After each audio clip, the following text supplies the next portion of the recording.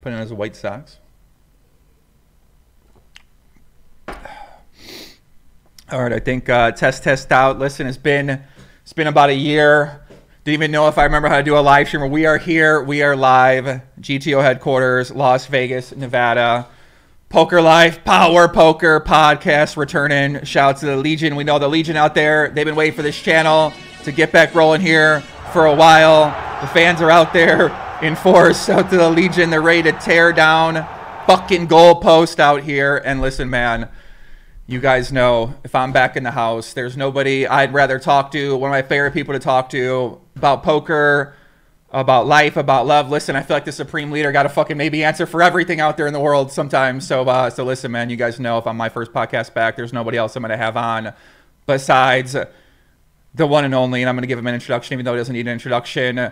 He is the long-time high-stakes poker player, debatably one of the best home players of all time, debatably one of the best trading site creators of all time, debatably now somehow, listen, I didn't know this, I mean, we didn't see this coming, debatably now has one of the best card rooms down in Texas, building the empire with the Lodge.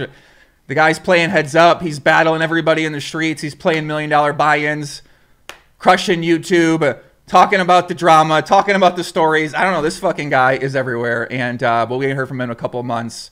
So we got a lot of things brewing out there. I had to call him up. The Supreme Leader, Douglas K. Polk, is back in the house. Mr. Doug, welcome back to the show. How's it going? And boy, does it feel good. First, I've got to apologize to the Legion here. It's been so long since I've recorded content. I didn't have my computer set up. I'm just like, I have wires. Stuff's not plugged in. So definitely my bad, the delay there. But one thing before we get going, Joey, I got to say, I speak for the entire Legion here. Uh-huh. When you disappear, it hurts, man. Yeah. It hurts deep. And it's like a void in the poker community that only one man's passion for ACR bots can fill. Oh, no, here we go. And so let's just I think I speak for all of us when I say, let's just at least every now and then dip your toes in. No long breaks anymore. We want to see Joey. We want to see his takes. Let's see him get fired up. Maybe a few people get knocked out, some fight videos. You know, all of the classic Joey stuff. Yeah, it's good to have you back, man. I appreciate it, buddy. You know, listen, sometimes I get in the lab, I get down the rabbit hole. I'm deep down the investing rabbit hole right now, Poppy. And I know at some point in time I got to come up. I got to start talking about what I'm learning, talking about what I'm investigating, talking about, you know, kind of things I'm up to as well. And, you know, there's only a few people I really love talking to in the poker industry. So that's kind of my thought process now. When I come back to it, you know, everyone's got their own style and strategies. I feel like, you know, I used to do 80 podcasts a year, and now I do one a year with you sometimes, right? You know what I'm saying? So it's like, it is what it is. You know, I look back and I see, you know, the poker community now, and, you know, we're going to talk more about some of the, you know, there's drama out there, right? A couple sections coming up in the show today. We got Fact or Fiction, you know, Berkey versus D-Negs. You know, Berkey kind of taking up the new Doug Polk. He feels like he's the new Doug Polk out there. He's got their proteges out there battling, Becker and Tice. We got a little Postle update. Postle and Veronica Brill, you know, those two are always going back and forth, it feels like. And we'll talk a little bit Poker Awards. We'll talk a little bit about the Celebrity Poker Invitation I was a part of, talk some charity poker, and a little bit of online poker. You know, me and Doug love talking about the whole online poker world going on. But first and foremost, we're going to start with the Supreme Leader and what the hell this guy's been up to, man. Because, you know, we've been seeing him start the Lodge, build that YouTube channel up to about 168,000 subscribers. I think in the last year, I was going through the stats on YouTube alone, 77 million views, and really is turning this into one of the biggest streams in the poker world, and you know, really evolving. I mean, this is crazy to see the evolution of the Supreme Leader from a family man to now the card owner in Texas. I didn't start as a family man. I feel like you're always a family guy, first of all. I mean, now you got Otis. I don't know, Joey. At one point when we were in our younger and wilder days, we were on the prowl back in the day. That's true. I actually, hold on, Doug. I got some photos now. Listen, I prepared these. No. I prepared some photos. God. I was going through some photos. Check out these photos over the years. We got some of Doug in leather jacket. I got a man bun there. I don't know what's happening. Shout out to Caitlin. We got some little posters in here that I got made.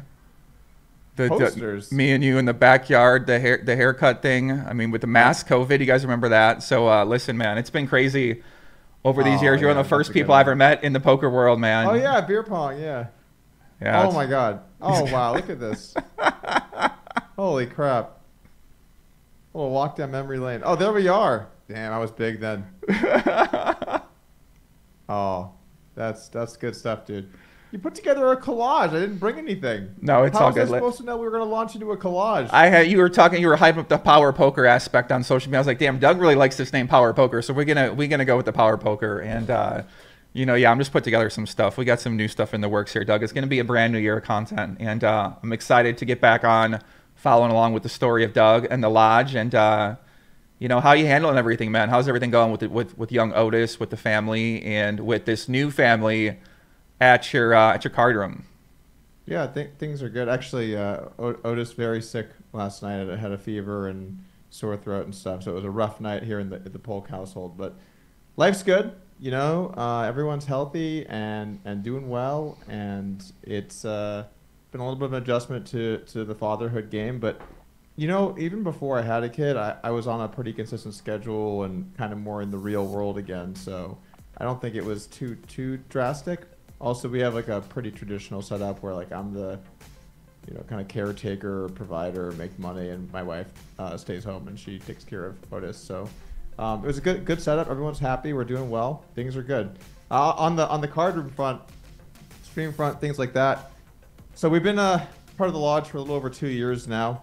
In January 2022, we bought into the business, and really, I would say for a couple of years, we've been getting things ship-shape, reorganizing internally, fixing a lot of the stuff. The lodge started as a mom-and-pop shop kind of place, and it's become the biggest card room in Texas, so kind of getting our ducks in a row. I spent a good portion of time looking at card rooms outside of the state, looking to see if there were places that we could expand to that would make some sense. Ultimately, not that fruitful. There are some options on the table, but they're options that aren't too great and have a lot of bad laws. So kind of refocusing now that we have things where we're happy with. We're going to be pretty aggressively looking to expand in the state of Texas over the next year or two. Don't have any exciting news breakdowns to announce there, but just stay tuned because the lodge is not going to be just an Austin-only card room for that much longer. Yeah, I mean, listen, I've seen the lodge progress. Like you said, you guys bought this when I was down there. I went down there. You guys invited me down there for the stream event last year, the brand new stream, and I got a tour of the old location. It was like, I mean, if you've never been to Austin, it's pretty sick locations right up the freeway, and but it used to be like a corner of the place, and there was like a kid's like playground in there, and like it was like a very different kind of vibe. And then you guys kind of took it over, started expanding, built this new big room, and then you got the new stream room that separate. You got the old room, and it seems like you guys are, really looking to get out there, expand, like you said. So it's pretty, pretty crazy to kind of see that you can go down there, you can start up this new stream, and because I think when we think back on what we were paying attention to in the poker world, we were paying attention to these online high stakes games. We'd pay attention to high stakes poker.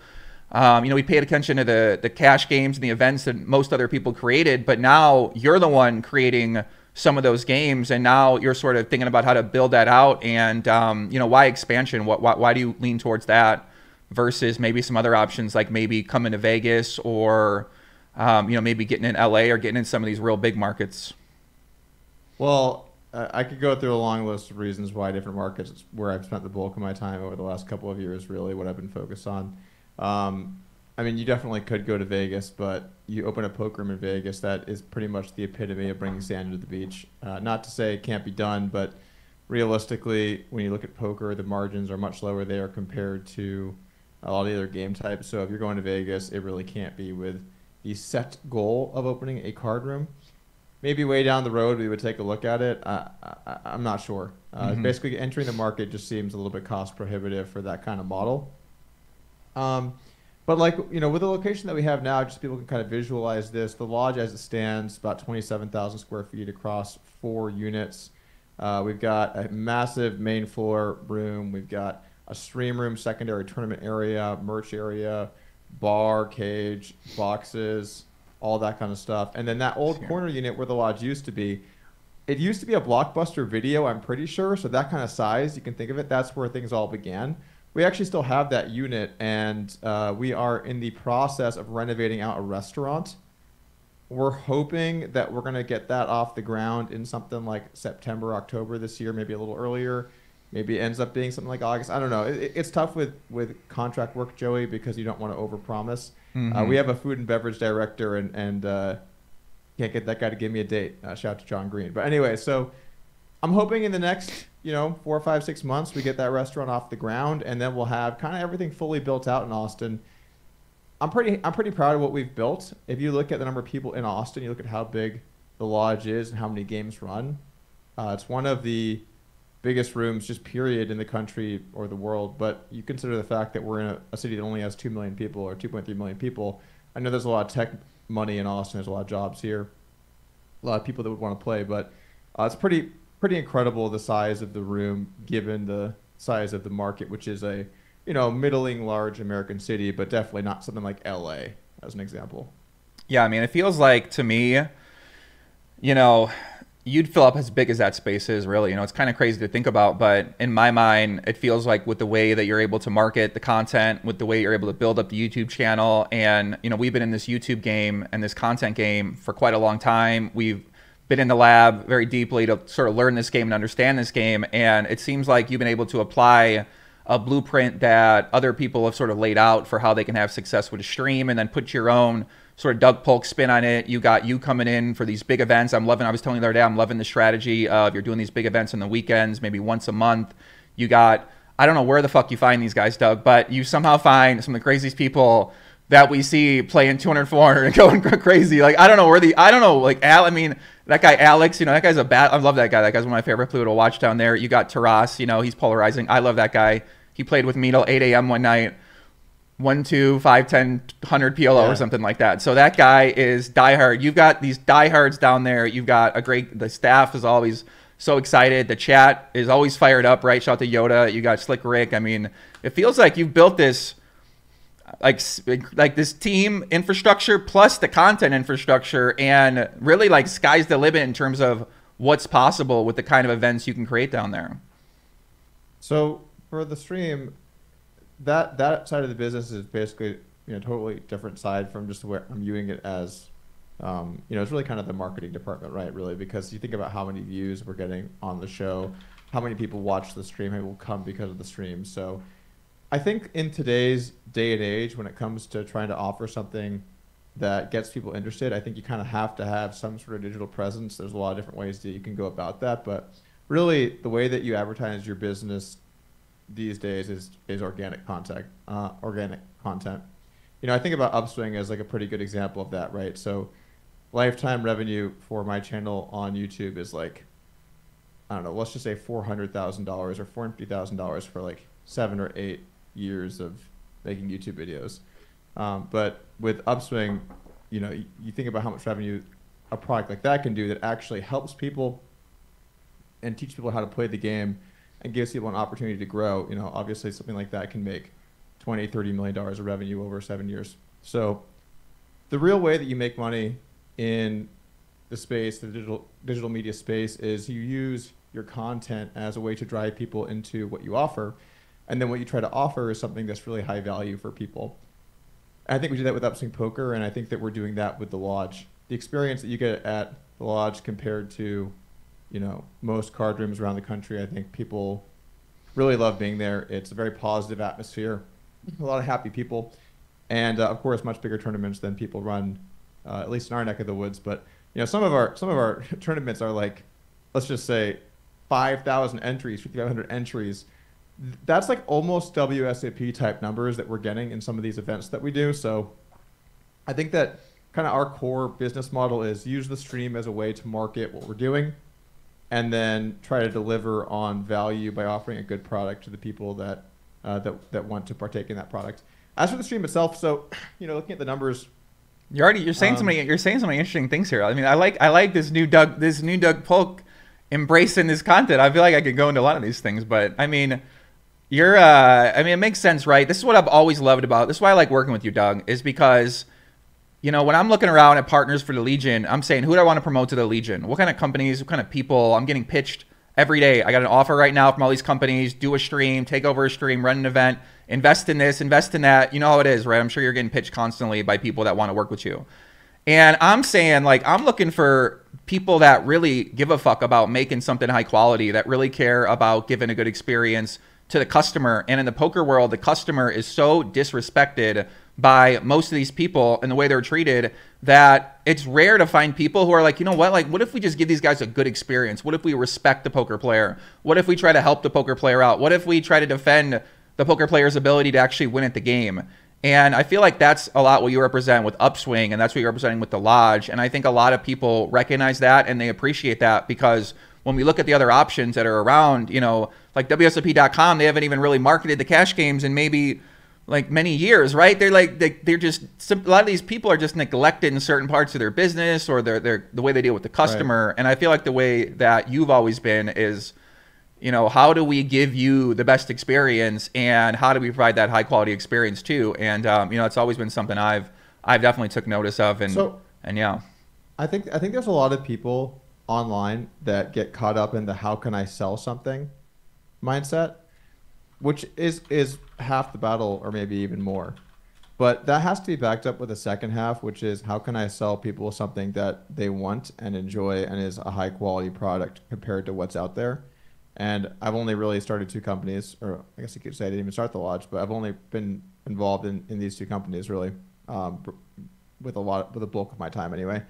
And so when I think about Upswing, what we did when we came along, we thought to ourselves, hey, the way that people learn poker kind of sucks. It's all based on card runners. It's you come in, there's 5,000 videos. I don't know what to do. What if we taught poker in a course format? You start at the beginning, you work towards the end. Now, as luck would have it, it's been so many years of making content. We actually do struggle sometimes with the number of videos. So we're always trying to curate that and remove ones that are less relevant and make that experience good for people. But basically, the idea is people like to start at the beginning of something and work towards the end and learn all the way through rather than just get thrown into 50 million videos. Maybe there's even games that you don't even want to play in there. So I think that's a big part, at least the Upswing strategy, is to try and offer people good value. While I'm on this subject, we're actually launching our first foray into software this week. We are launching the Lucid Cash Game Trainer. Doug, I got a surprise for you, buddy. So I actually got early access to the trainer, and I'm currently at the top of the leaderboard. Big Poppy 2-card crusher on the heads up. I'm telling you, Doug. I actually really want to play you heads up, and I think I'm going to beat you. And I don't want to go too far into that, but my main point is Brady. Shout out to Brady. He gave me access. He's like, Poppy, you know, you want access to the trainer? I'm like, I've been obsessed with trainers. I've met with most trainer companies. I've been met with software design companies. I'm obsessed with poker trainers, Doug. I really am. And so I had to try out Lucid GTO. It's actually pretty good for the heads up. I've just used the heads up so far, but I am at the top of the leaderboard. Big Poppy 2-card crusher. But go ahead, talk about the tool. Wow. Talk about this program. And you didn't even need me to get in there. I had to prepare. So I was getting ready. I was like, all right, let me see what this tool is all about. I can't be shilling a tool if I don't think it's a good tool here. So I had to go. Well, that's good. I'm glad you got in there. I've been in there a little bit as well, but I'm certainly not top of the leaderboard. Yeah, so I think the thing with software is we're just gonna talk about poker training. I didn't see this pivot, but I guess let's take it. We can go a little bit to it. We go back to a lot. I mean, we got a lot. There's a lot of things. We got tons of stuff to talk about. So the thing about poker nowadays is I feel like the training space has kind of fragmented into solver or software-based products and more traditional video-based content. And that's the kind of interesting thing there to me is that the audiences for those content types are kind of different. I think like a lot of the people that are really technical and play higher stakes online, they really just want more software solutions. They want to be able to have solvers that can answer their questions for them, and they can train verses, and they can query, and they can compare the value of different sizes and all that kind of stuff. And then you have a more base level user, someone that might play like 1-2 full ring live, who's like, look, I don't want to know if I need to bet 12% on the turn. I just want to know, like, what do I do when that guy limps and I've got tens? You know, that kind of stuff. Mm-hmm. Very broad range there, right? So I do think that it's important to try and create courses or create material that can help people in both areas. Everything in between as well, of course. But I think it's been a little while since Upswing should probably have already entered the software market, and this is kind of our first foray in there. Working with a good friend of ours, A's. I actually used Lucid to prepare back when I played Negreanu, so I'm very familiar with the software before. It was a key training tool in my ability to beat Daniel. I trained using all of his sizes on there, and I just trained, what's the optimal response to all the stuff he was doing. So this is our first step. I'm proud of the product that we've put together here. I think it's succinct, it's easy to use, it's easy to learn from. Obviously it's just a trainer, right? So you're just going to be playing with versus essentially a solver executing strategies against you optimally, and then you're trying to minimize your loss rate. But we've got some ideas for where we can take this down the road, and Upswing's only going to get more and more involved in the software side of poker training over the next, several years. Mm-hmm. The chat's saying something about background music. I don't know if there's background music. I'm looking around like, I haven't done this in a while, guys. Stop fucking with me in the chat. But yeah, I mean, listen, Doug, I think you make some good points, right, about the training and about, kind of making products for beginners, making products for advanced people. You got your heads up end boss course, you got your lab, you got now the trainer, which can kind of, appeal to who I think actually for me, I found with the trainers that I prefer to play with the trainers nowadays, right? Like, I don't know what's happening online. I don't know what site to trust. I'm hearing about all these bots. I'm hearing about all the RTA stuff. So for me, I've found some heads up bots. I found some 6max bots. I found a bunch of different trainers I enjoy using. I found some apps on my phone that I enjoy using. So for me, like, I don't know, almost feels like an evolution of poker in some ways. And in the meantime, you actually can get a lot better at poker, get a lot better at understanding. And there's so many creators I've been watching lately that, I like the Upswing Level Up podcast. I think that's a good one. I've been watching. Yeah, great podcast, by the way. Like, so sometimes when I'm driving to the lodge and getting pumped up for a session, I'll like turn that on. I think Brady's an incredible host. He's like right down to business, keeps it focused on the poker, knows what's going on. Really good at kind of leading the guests through. And then obviously a lot of Upswing coaches on there that are great poker players. But surprisingly, just great podcast. If you want to listen to poker strategy, they're usually not too long. They're a bit more condensed and down to the point, but definitely recommend checking out that podcast. I like it because the reason I like it is because it's short.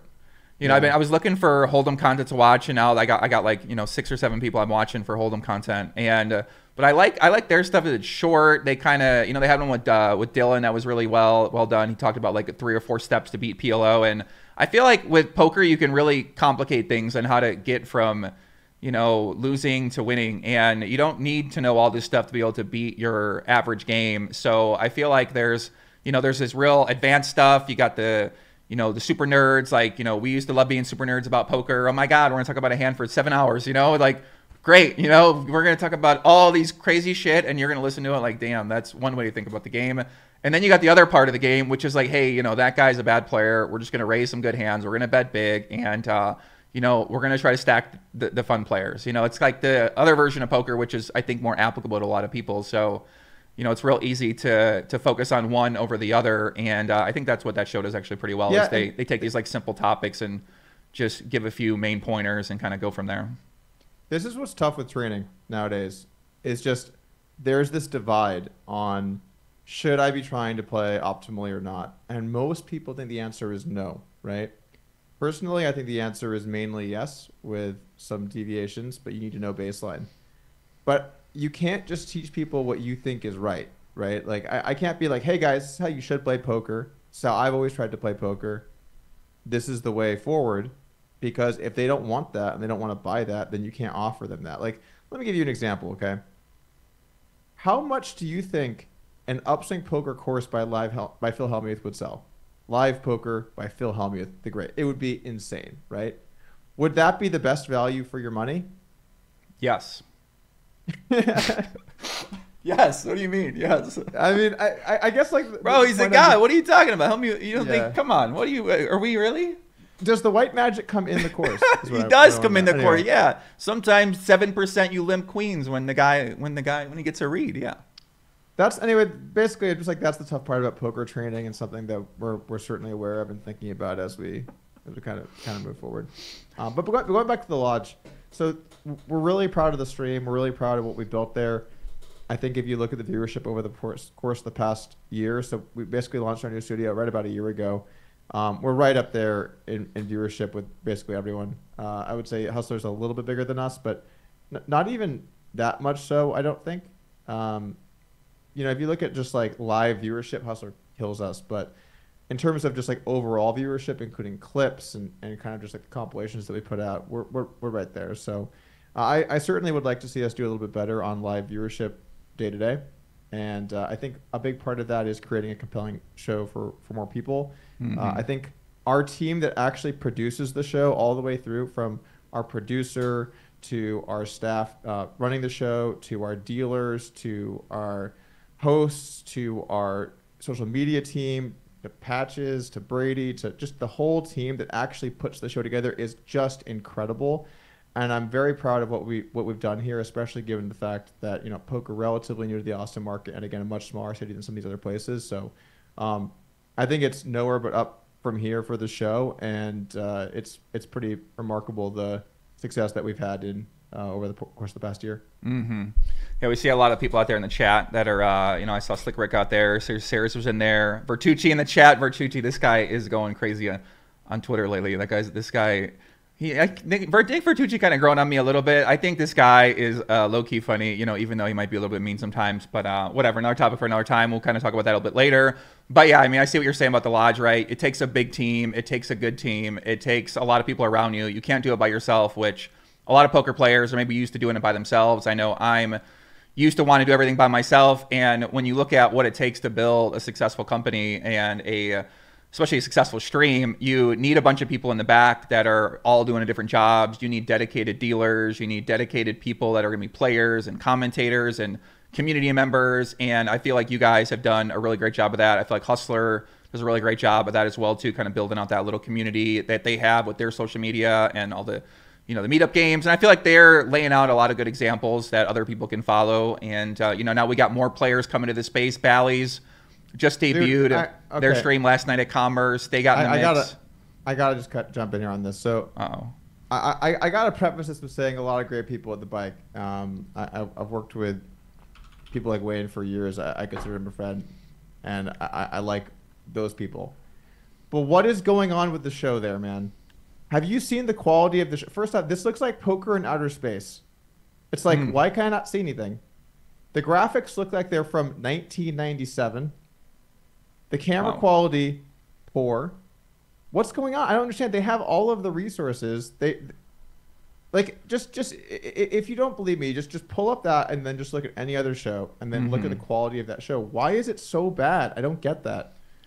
They're not investing in their infrastructure or something. Or yeah, I'm not sure. I really don't know. I met with them recently. You know, they were talking about it. I met with Mitch. Shout out to Mitch Rubenstein over there. And, you know, he's kind of come into poker. He's an executive producer. He's from outside the poker world. He came into the poker world, and he don't know much about the poker. He's trying to figure it out. And I feels like, you know, I'm not sure what's going on. Like you said, with the quality of the camera, I did notice that last night that the camera probably needs to get up to date with, you know, the normal standards in terms of what people are going to expect from a poker show. And it does surprise me a little bit. But yeah, I mean, I don't know. What's the answer to that question, right? I mean, that's what they're trying to figure out. They're trying to figure out the answer to that question too. So I don't think they want to go out there and have that kind of quality, right? They want to have people tune in and say, hey, we fucking love this quality. It looks great. It looks good.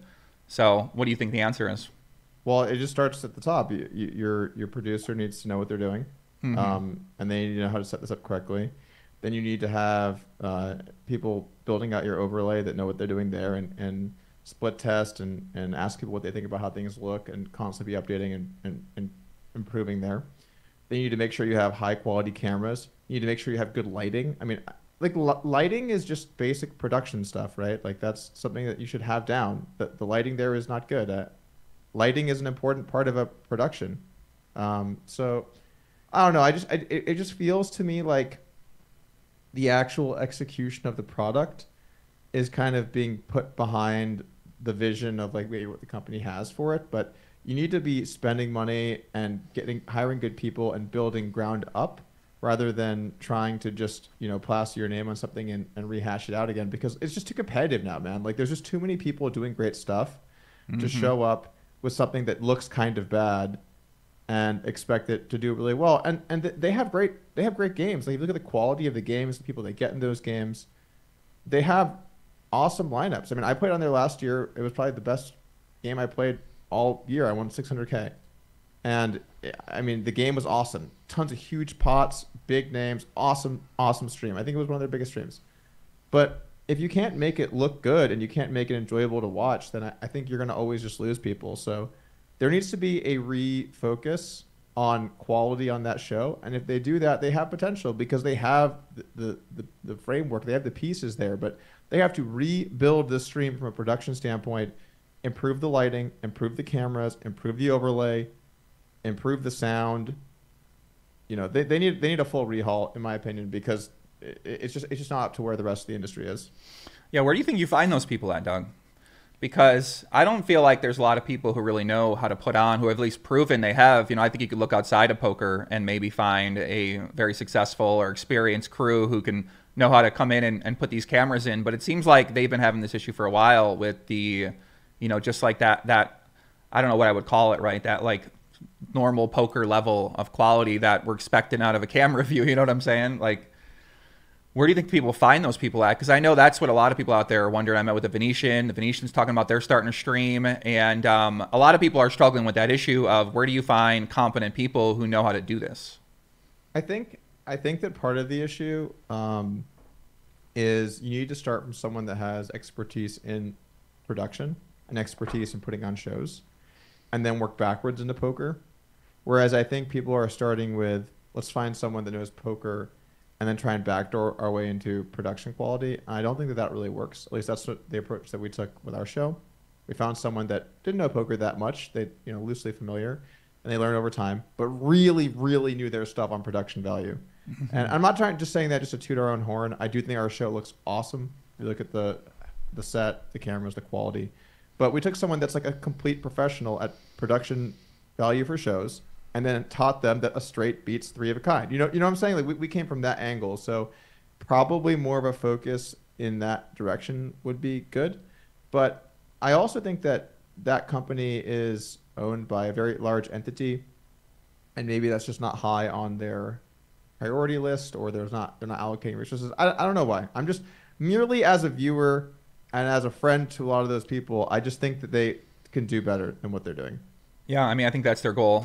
And I think everybody's goal out there with a lot of these shows. A lot of the companies I'm meeting with, they all want to put on the great events. You know, I was talking with Eric Person a lot about, you know, what he's got planned in terms of his participation with Maverick Gaming and kind of working it into what Bally's has going on. And I think the Commerce is now adding World Series of Poker bracelet events. So these guys seem like they're very serious about competing out there. I'm sure it's going to drive up, you know, Hustler. I'm sure Hustler's going to be fired up about this. They're always trying to put out their own sick games and, you know, these high stakes games. And they just announced the $1 million buy-in game, Doug, which last year I thought that was, you know, I thought that was probably my favorite event, you know, not because I was necessarily at the event, but it was one of my favorite events of the year. $1 million buy-in game. We saw some sick ass hands. You got, you know, owned by Tom Dwan. I'm sure Tom Dwan felt good about that with some of the, you know, content over years. And, but you mixed it up. You brought the heat. Rampage pulled off that sick bluff. We got to see some crazy action, and they just announced $1 million game is coming back, and one of the 9 players announced was indeed Supreme Leader Doug Polk. Doug, how you feeling about that game? What's the mindset? What are you thinking about going into a game, $1 million buy-in game? Absolute honor to come back and defend my title as one of the all-time biggest losers on the Hustler live stream. Just great to get a chance to continue to bury myself down there. I mean, look, like, that stream was epic. In my opinion, that stream last year was the most epic stream there's ever been for poker. I think it had almost 60,000 live concurrents. 60,000 people watching live, Joey. We had crazy massive hands, big ass bluffs. I mean, almost every pot someone ran a monster bluff.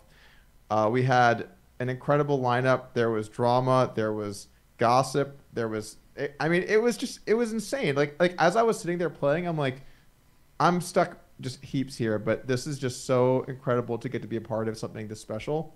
I think that I made it better. I think that I was able to play a role in what made that game so good. I hope. I tried to take the loss well. I tried to be good for the table. I tried to, you know, give an appropriate amount of action. It's a lot of money, but, you know, obviously you don't want to go on the show and just play tight and try and stack people. So I think I brought the energy that the game needed, and I think it was a fantastic conclusion to the weekend of games.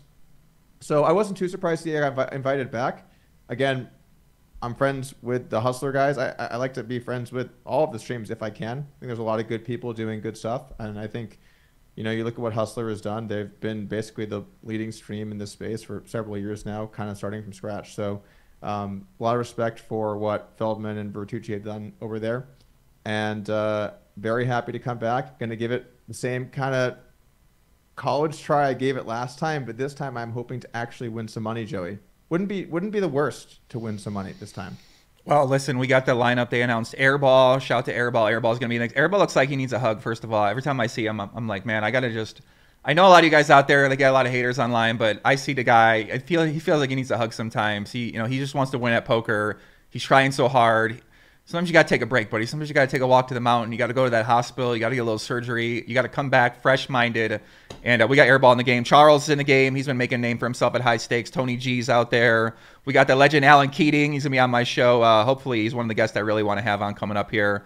Santosh as well. Santosh been around, a new player. He was in that PLO week we did last year, and that guy, I think he played every hand blind, or maybe not every hand blind, but he played a lot of hands. And hands, we got Brandon Stevens, and we got Peter. So who else in the chat out there? Who else are we expecting to see in that game, Doug? Are you wanting Tom Dwan to come back, get a little revenge on Durr, or chat? What do you guys think? Who do you guys looking to see in that game?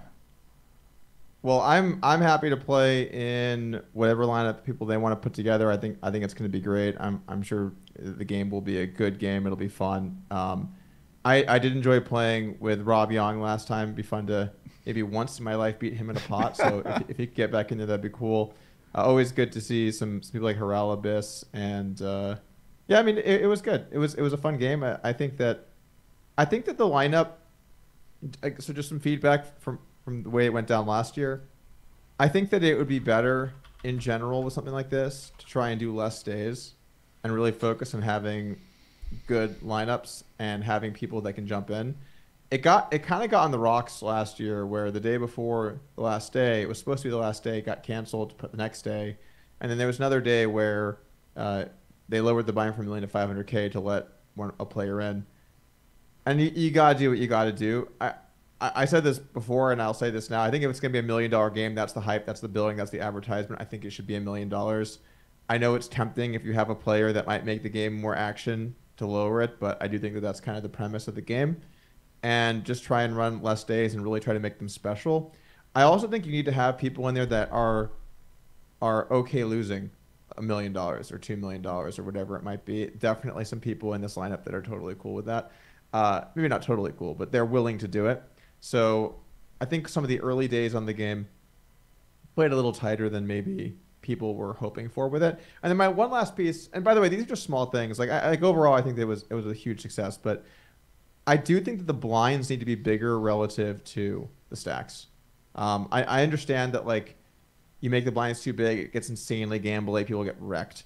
But if it's $1 million game, it's not unreasonable for the blinds to be 2K, 4K, or 1K, 2K with a 2K. These should all have antes. When the blinds are 500, 1K, and you're $1 million deep, you're just so deep that it prevents massive pots from getting played. And one of the big reasons why I think it got so sick in that last day was at points we were anteing 5K. I mean, that's basically like 2K, 4K. So I do think that the blinds need to be bigger.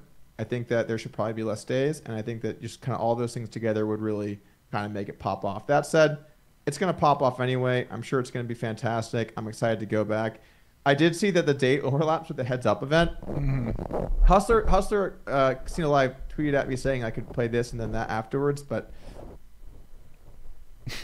if there was a seat in the $1 million game or the Heads Up, I would play the $1 million game 50 million times out of 50 million. So I don't know. I guess I'll have to see how it goes. I do love the Heads Up event, though, Joey. Yeah, didn't you win that Heads Up event last year? Is this the same one? Was it 25 or the 10? No, I got second place. Oh yeah, I was going through the titles. I'm like, wait, I thought he lost that to Chris Brewer. I'm like, why did he say he won the? No, why would he say on the video he's won? I was going through your YouTube videos, but it's okay. Yeah, so you got the Heads Up event, and you're kind of. I saw you on Twitter. You're talking about, do I play the million? Do I play the Heads Up? Yeah, I mean, I think playing the $1 million game makes a lot more sense. You know, this is going to be one of the biggest events of the year. The documentary, I know the documentary's been hard at work. That documentary's going to be coming out leading up to that event. So I think there's going to be a lot of hype around this event. And who knows who else is going to be in the game. We don't know who's going to play in the game. Maybe Eric Person. You know, he's a guy I want to see in the game. I think Rampage, people want to see in the game. Mariano last year, he kind of got... That bluff from Rampage was sick last year. Yeah, I mean, what are your thoughts about Rampage's journey, right? You know, he once you go, I talked to him a little bit, once you go at that point where you're making $1 million bluffs, like how do you ever go back down stakes? And how do you ever find that feeling again? He talks about that feeling, that rush, and these experiences that he's having. I mean, this guy's skyrocket up these stakes, and now you pull off that, and then you got to go back and play these much lower stakes and kind of deal with that mindset. So, what are your thoughts on his journey and what you've seen from him? Well, I can't put myself exactly in his shoes, right? Because we have very different philosophies. I've been a lot more conservative with my bankroll management. I've never put myself in a position where losing in the game is really going to hurt me or upset me. So I know I got made fun of for only taking 25% of myself in the $1 million game, which, by the way, 250K buy-in. I got berated for how poor I am, but whatever. I always make sure that when I'm playing poker, I'm playing for an amount where if I lose, I'm okay. I'm not saying it's going to be fun, but I'm fine. Like, financially, it's not going to impact me significantly.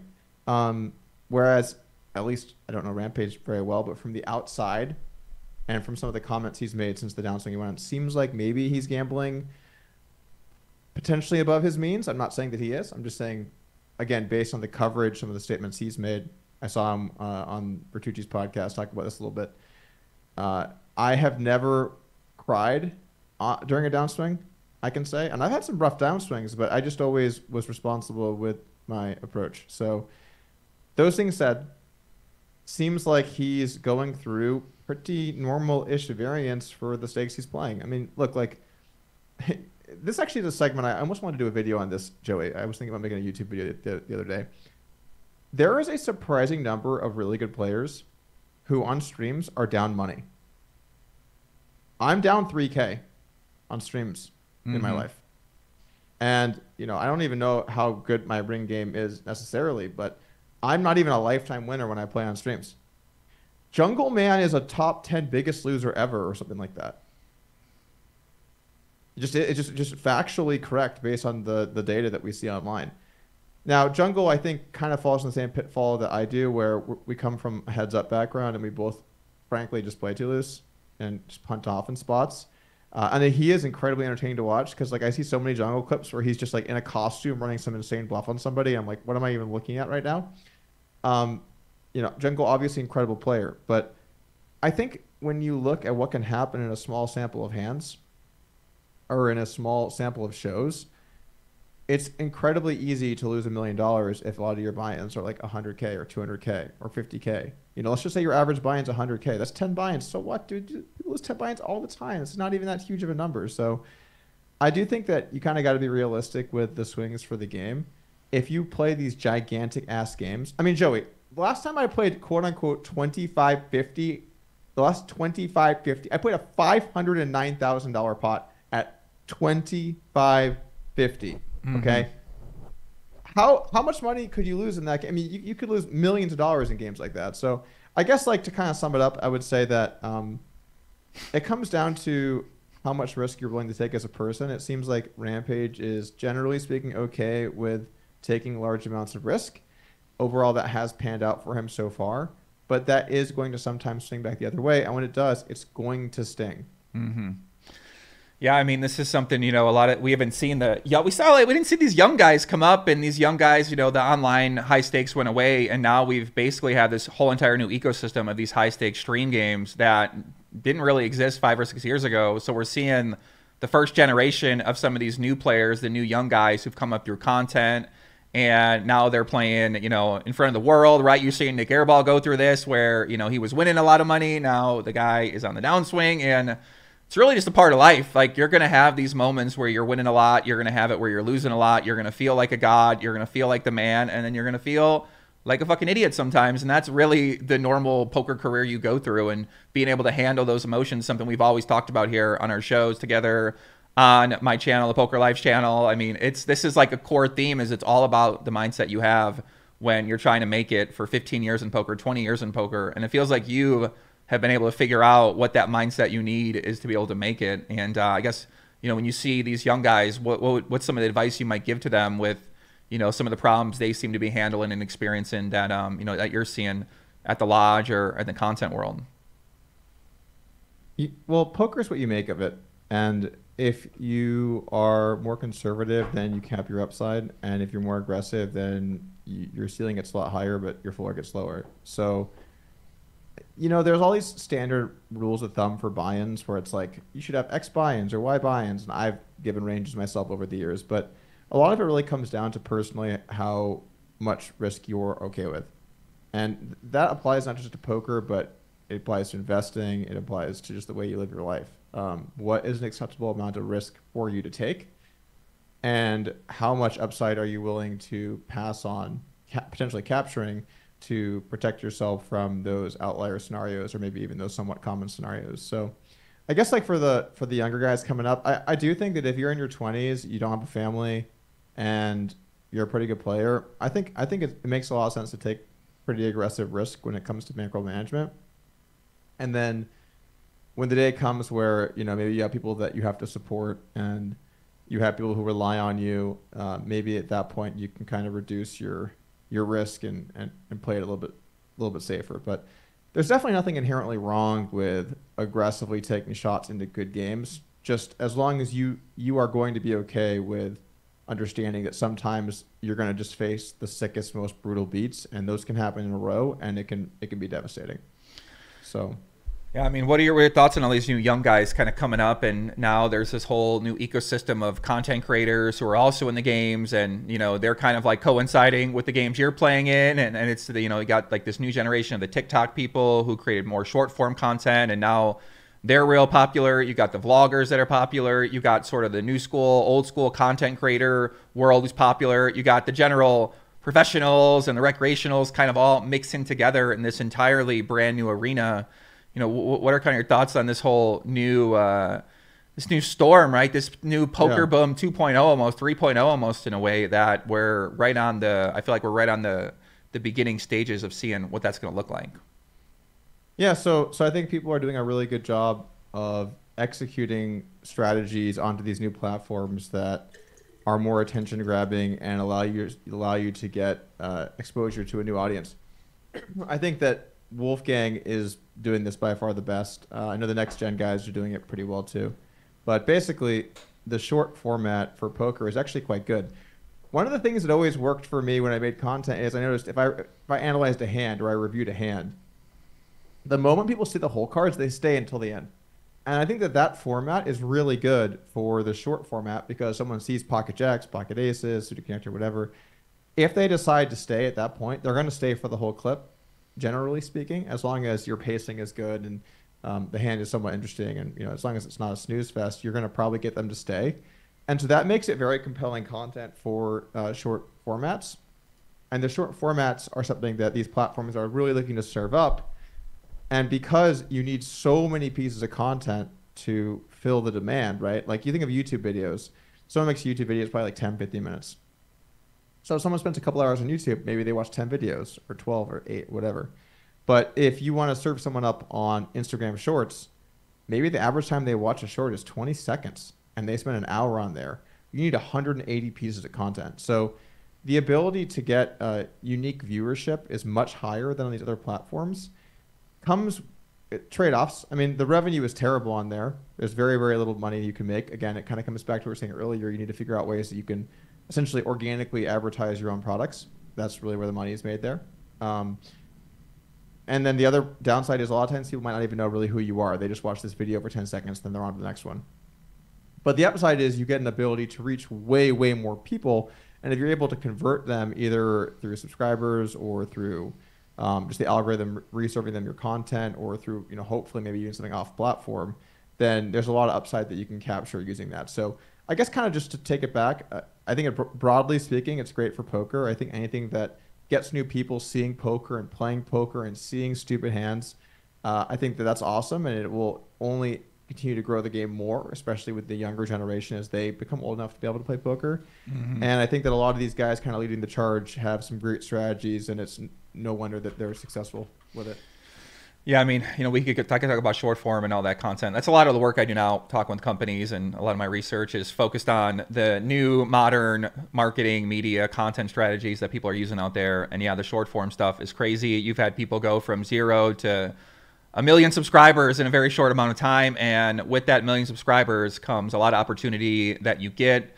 in all different angles, a lot of good opportunities, some opportunity that might get you in some trouble. And I feel like we're going to see all these new guys start to navigate that whole world. And like you said, right, there's so many, it's good for everybody in my opinion, because you're going to have a lot of these new games. The tournaments are going to get bigger than ever. And it feels like, you know, we're going to see a lot of new entrants in this arena. Like I said, I've been getting a lot of calls about people starting new online poker sites, people starting new streams, people trying to, you know, build their channels. Everyone's trying to take this game, it seems like, more serious. And I don't know what's going to happen, but I'm excited. I mean, this is kind of what you've been waiting for, Doug. I feel like a lot of us been waiting for maybe a moment like this in poker history where the game goes from, you know, maybe where it used to be a little bit back in the mid 2000s when shows were on ESPN and there was poker movies and there was, you know, more of a focus in the popular culture in the USA about the poker world, which has definitely went away for the past, you know, 10 or so years. Well, poker content's back in a big way. Mm-hmm. All kinds of stuff out there. People are really trying. There's a lot of opportunity compared to before.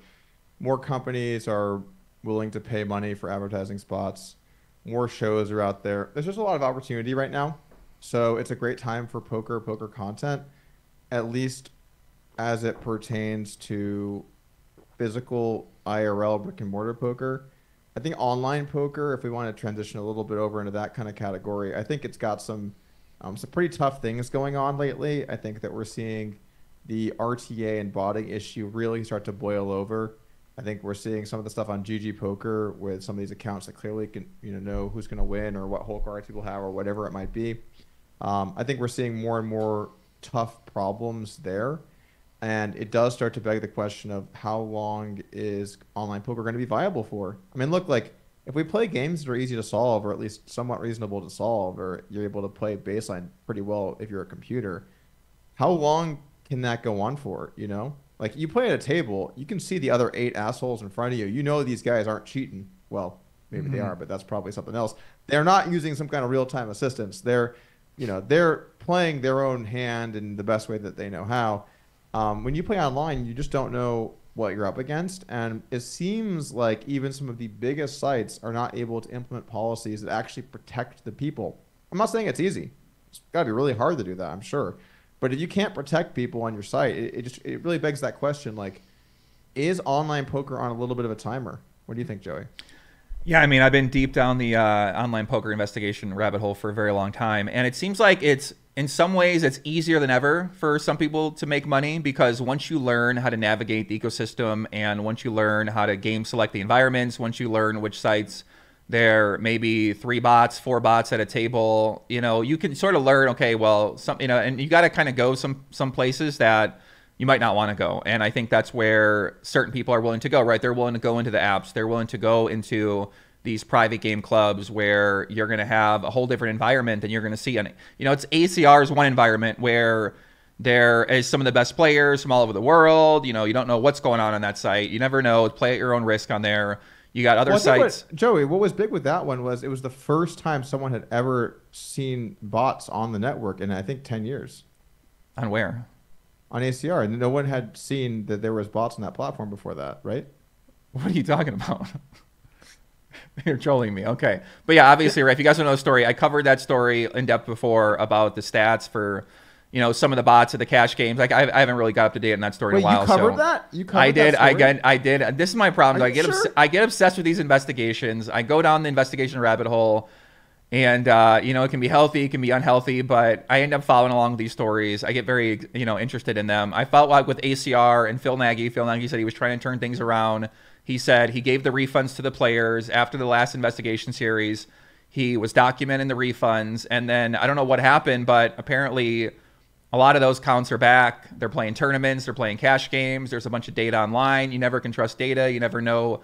You know, there's always more sides to all these different stories out there. So, you know, I take everything now with a grain of salt. I don't believe any data I'm seeing online, you know, unless I maybe got it myself. So in terms of, you know, ACR specifically, I don't know. I'm just surprised, right? I thought these guys were really aggressively trying to take that stand, and I thought you got all these American ambassadors. You got Chris Moneymaker out there. They got the true legend of the game out there promoting the site, and it seems like they can't stop this problem of, you know, these bots or, you know. And then I heard there's stables and there's all these different like people just trying to win. You know, some people play in the game legitimately, and some people play in the game of I'm gonna fucking take your money, and I don't really care how I do it.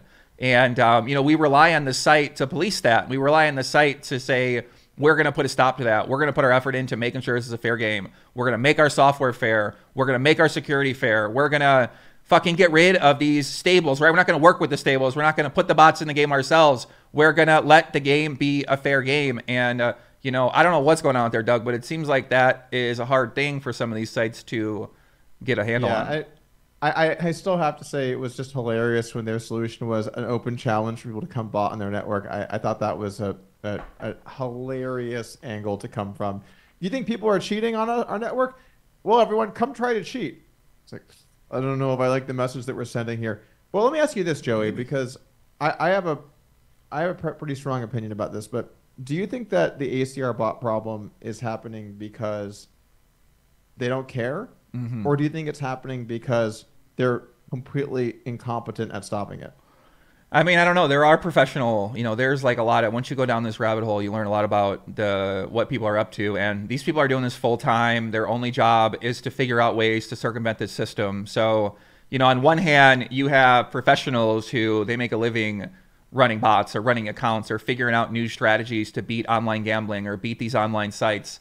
And on the other hand, you have the security where, you know, like I said, I don't know. I've never been in the back end to go through all the data, to look at the winners, to look at the stats, to run my own sort of comparisons from the poker site side. So it's really easy for me to sit here and talk shit and say, hey, you know, do a better job of this and make the problem go away. And some sites apparently, allegedly, have figured it out. You know, you never know for sure unless you're the one going through the stats and going through everything. So, you know, I personally just don't know if it's that level of security it takes, right? Like, what is the issue here? What is the problem? I don't know. It's something to ask Phil Nagy about. I feel like maybe you can ask him about that because I know you're passionate about these issues. And, you know, maybe the guy is going to listen to something that you got to say or a suggestion you got to say because you've been dealing with this, you know, ideas in your mind for a long time too. I think that they're really trying. And I just don't think that they're, you know what? They're kind of like Live at the Commerce. They're trying, you know, they're out there, they're trying, probably some good people. I don't really know many ACR people, but they're out there, they're trying, they're doing their best, and it's just fallen short, and they need to regroup, restructure their approach, come back with something that can actually execute at a high level and fix the fucking problem. Because they definitely care. I mean, Phil's out there talking about this all the time. He's responding to people. He's making statements, whether he should or not.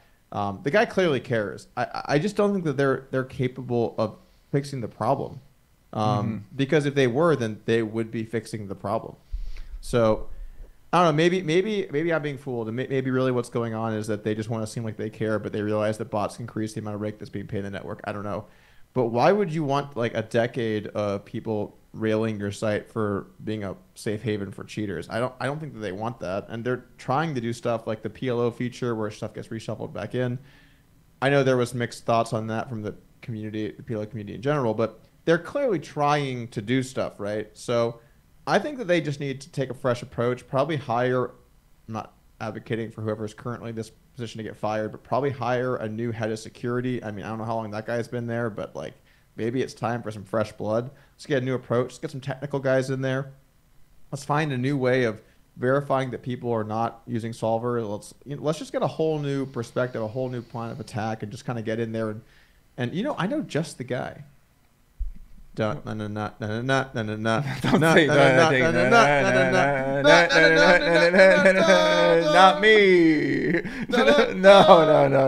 not me. Come on. Oh, my back. No. Come on, Joey, you were born for this. Born to save AC. This could be the end of your poker arc. Is you save the site that you've been railing on for years for this problem. I just want I mean, listen, I'm just trying to make sure ACR, they bring out these Americans. They let the Americans promote the site. Every American thinks, oh, it's America's card room. I don't think it's that out of line to say, hey, you know, can we provide some safe games? I think they want that. I've talked with Phil Nagy a bunch. You know, the guy is playing $1 Million buying game. This guy's an interesting fucking guy, Doug. I'm telling you right now. These characters in poker are interesting guys, and you know, you never know what you're gonna get with all these guys. So you know, I learn something new every day about people. But about the ACR thing and about GG Poker, and you know, GG Poker is going through their own thing. Obviously, GG Poker has dominated the poker scene in the online poker world. They've got all the partnerships. They've acquired all the big ambassadors. They had their own super user scandal. Money Taker 69, Doug, you did some great reporting on that. I was like, I don't know what's happening here. Let me I watched Doug's vid. I'm learning more. Watched the ACR vid you did. I thought those vids were very well done. And you know, shout out to Thomas. I know Thomas always working hard as well. Shout out to the team you guys got going on there. But you know, these guys are now figuring out their own strategies to combat the bots or combat the problem. You know, they're removing table selection, they're capping win rates, they're adjusting the rakeback percentage depending on what kind of player you are. They're hiding the ability to data mine to get the stats on these players so the community to be able to police the issues. So now we're seeing the response that each of these sites is deciding to take. And what are your thoughts about GG Poker? Because obviously every change is going to have their critics out there. What do you think about some of the moves you've seen them make? The GG Poker one's tougher because it's a lot more complex what the issue is, and the number of accounts in question seems at least debatable. Seems like there's been at least a couple that for sure were cheating in some capacity, and then there's been some ones that maybe are a little less clear cut, and then the question has to be asked if there are ones that are cheating, and then there's ones that are maybe cheating, then how many are just cheating and getting by without anyone ever knowing because they're just reasonably cheating or just using it occasionally or whatever it might be. So look, like I can't sit here and say their code is wrong. They got to do this in the development code because I have no clue what they should be doing. But what I can say is it seems like if somehow you're transmitting who wins a hand before the action has taken place, it seems like we got a pretty big problem. I don't know whether that means that it needs to be randomized later on, like not until the decision is made, the randomization happens. That feels like an easy solution to me. I don't know. But it seems like a pretty massive security flaw and definitely something that you should be wary of if you're going to be trusting your money playing on this website. I mean, look, it's the biggest site. I know a lot of people support them. I know that they've done a lot for poker. Again, like I do think that there are a lot of good people trying to grow poker there, but security of the whole cards has got to be priority number one, in my opinion, for an online poker site. Just has to be.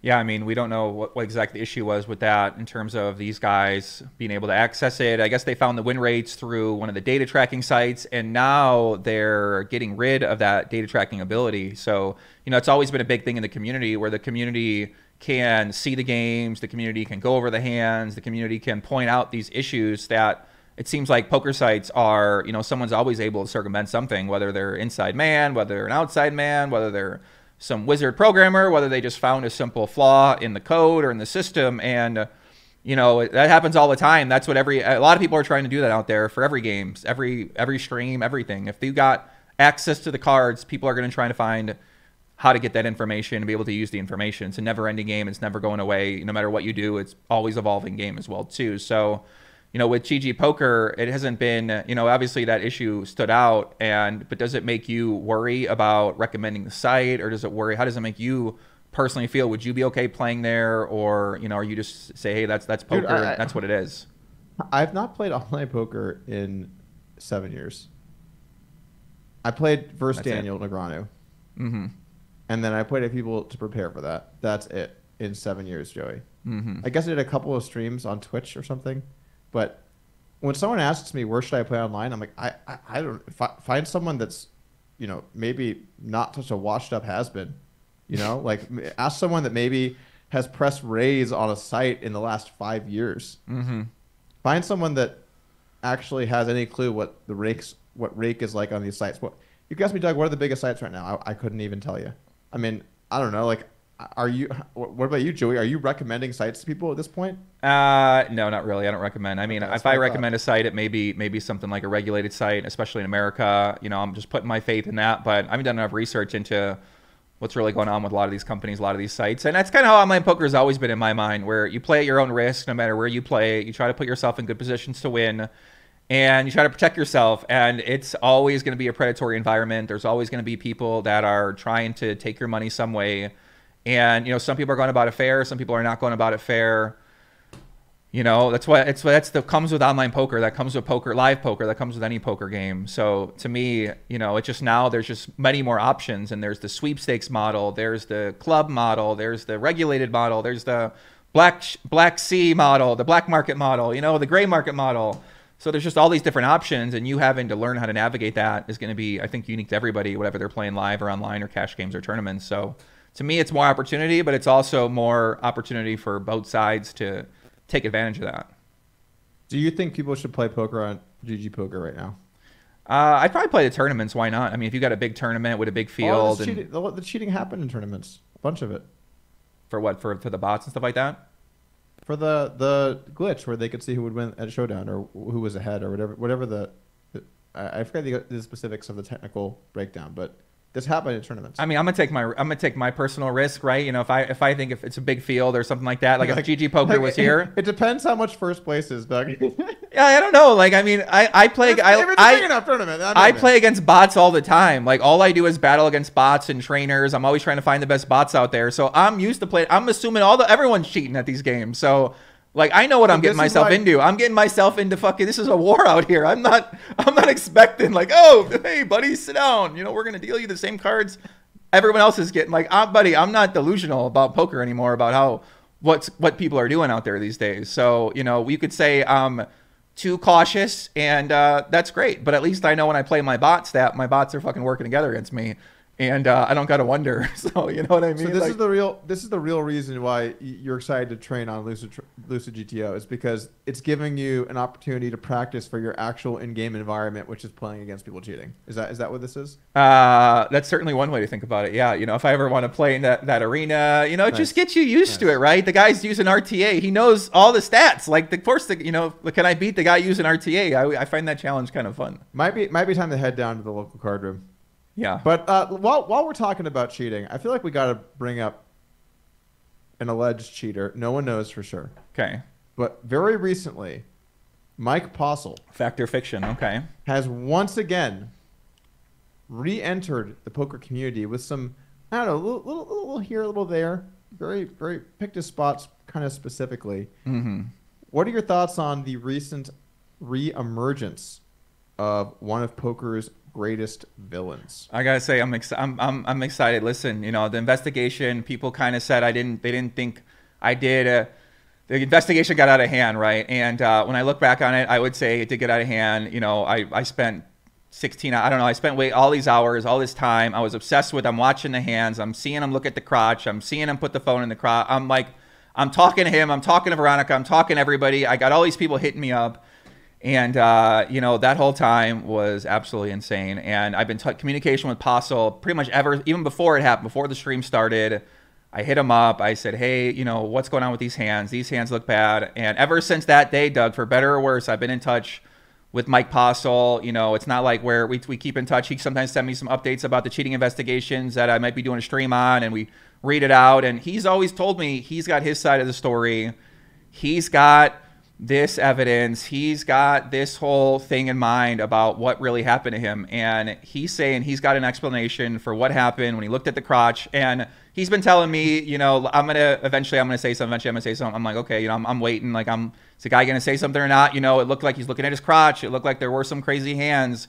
And you know, yeah, so it's finally came out. I listened to what he had to say, and we've been talking a little bit more since then. I'm trying to understand where this guy's coming from. You know, he's saying it should be fair for him to be able to tell some of his story. He's got an explanation. People might not agree with the explanation. They might think the explanation isn't true, but at least he wants to be able to try to tell the story from my understanding. And, you know, he feels like he wants to clarify some points that people are using against him and believe that is true, that isn't true. So, you know, I'm just kind of taking it in. I'm talking with the guy. I'm trying to be open-minded as well, and I'm trying to see both sides. But, you know, obviously I've never been in this situation before. This is a very unique situation for me to be in. And I don't know, Doug, what do you think about it? Because you kind of listened to a little bit what he had to say, and, you know, reflected on that whole thing that happened with Postle back in, 2019 now? What I'm mainly interested in is when he's going to come clean. I'm not really interested in rehashing the I'm innocent, I'm just as good as Pot Ripper, and I'm the greatest ever. That's why. But, you know, Yeah, I mean, when he wants to come clean, I think it's going to be fascinating. I think everything until then, bit of a snooze fest, and I don't see how this is any different than before. So it just seems like the exact same thing all over again. I mean, look, it's kind of like the Robbie situation, right? I mean, like if Robbie comes out and says like, I have a new information about why I'm innocent, we're like, okay, I don't know, like other than actual proof at this point or confession, what's going to change anyone's mind on either of those? I don't know. He said, this is what I'm saying. He's saying the data that was talked about, the data that was compiled was not correct. He's saying that there wasn't all the add-ons accounted for. The pot ripper comparison isn't true. There are more losing sessions that are out there of him. And he's saying that in terms of the crotch, that's what I go back to, right? Like I witnessed the guy put the phone there and then start looking down in the middle of hands. And I think that's what everyone's the explanation for. And he says he has the explanation for that. He says he has the proof on why that was happening. So he's saying that it wasn't true. It was a prank. Oh, it was a prank, bro. And he's got the evidence to prove it was a prank. I'm telling you, that's what. Where was this response 5 years ago or whatever? Or whatever it was. Look, Joey, the guy clearly cheated. Clearly. Okay. And there's no smoking gun. So it's going to go down in the sands of time.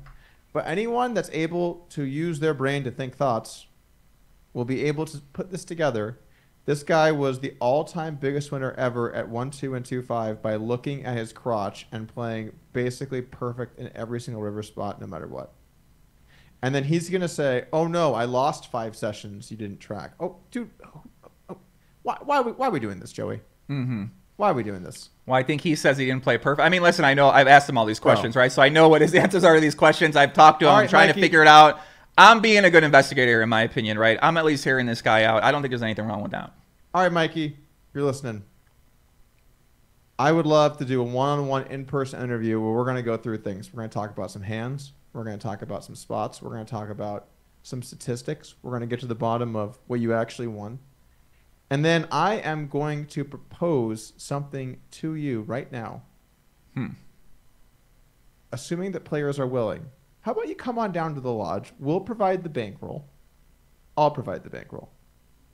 And we'll do a Mike Postle challenge at the lodge where he gets to play. Any winnings, he wins entirely. Total free roll for Mike Postle. Okay. And we'll put in a few hundred hours of play. You can play versus all of the 1, 3, 2, 5 players at the lodge. These are not players that...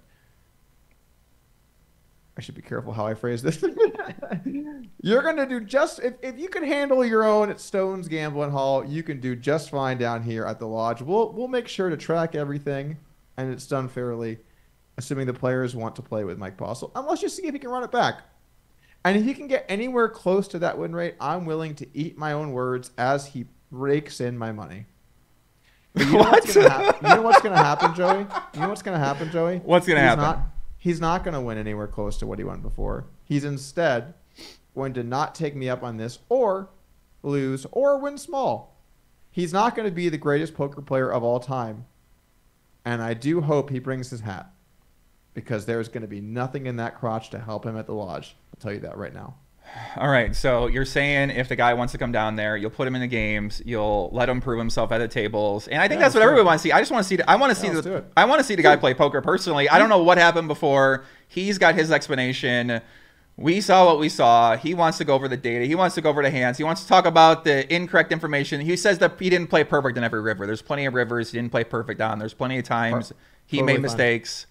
Okay, you don't think so? I've been through some of the sessions. I've seen some of the sessions where he wasn't playing in that same style, but you know, I haven't seen. I've only watched. I think I've watched maybe like 20 sessions. There's 90 some sessions on there, so there's way too many sessions on there where, unless you're spending hundreds of hours going over this thing, then you know you're never gonna be able to see all the sessions. So he's saying he put in that time, he put that data in. So maybe he's gonna take you on your offer.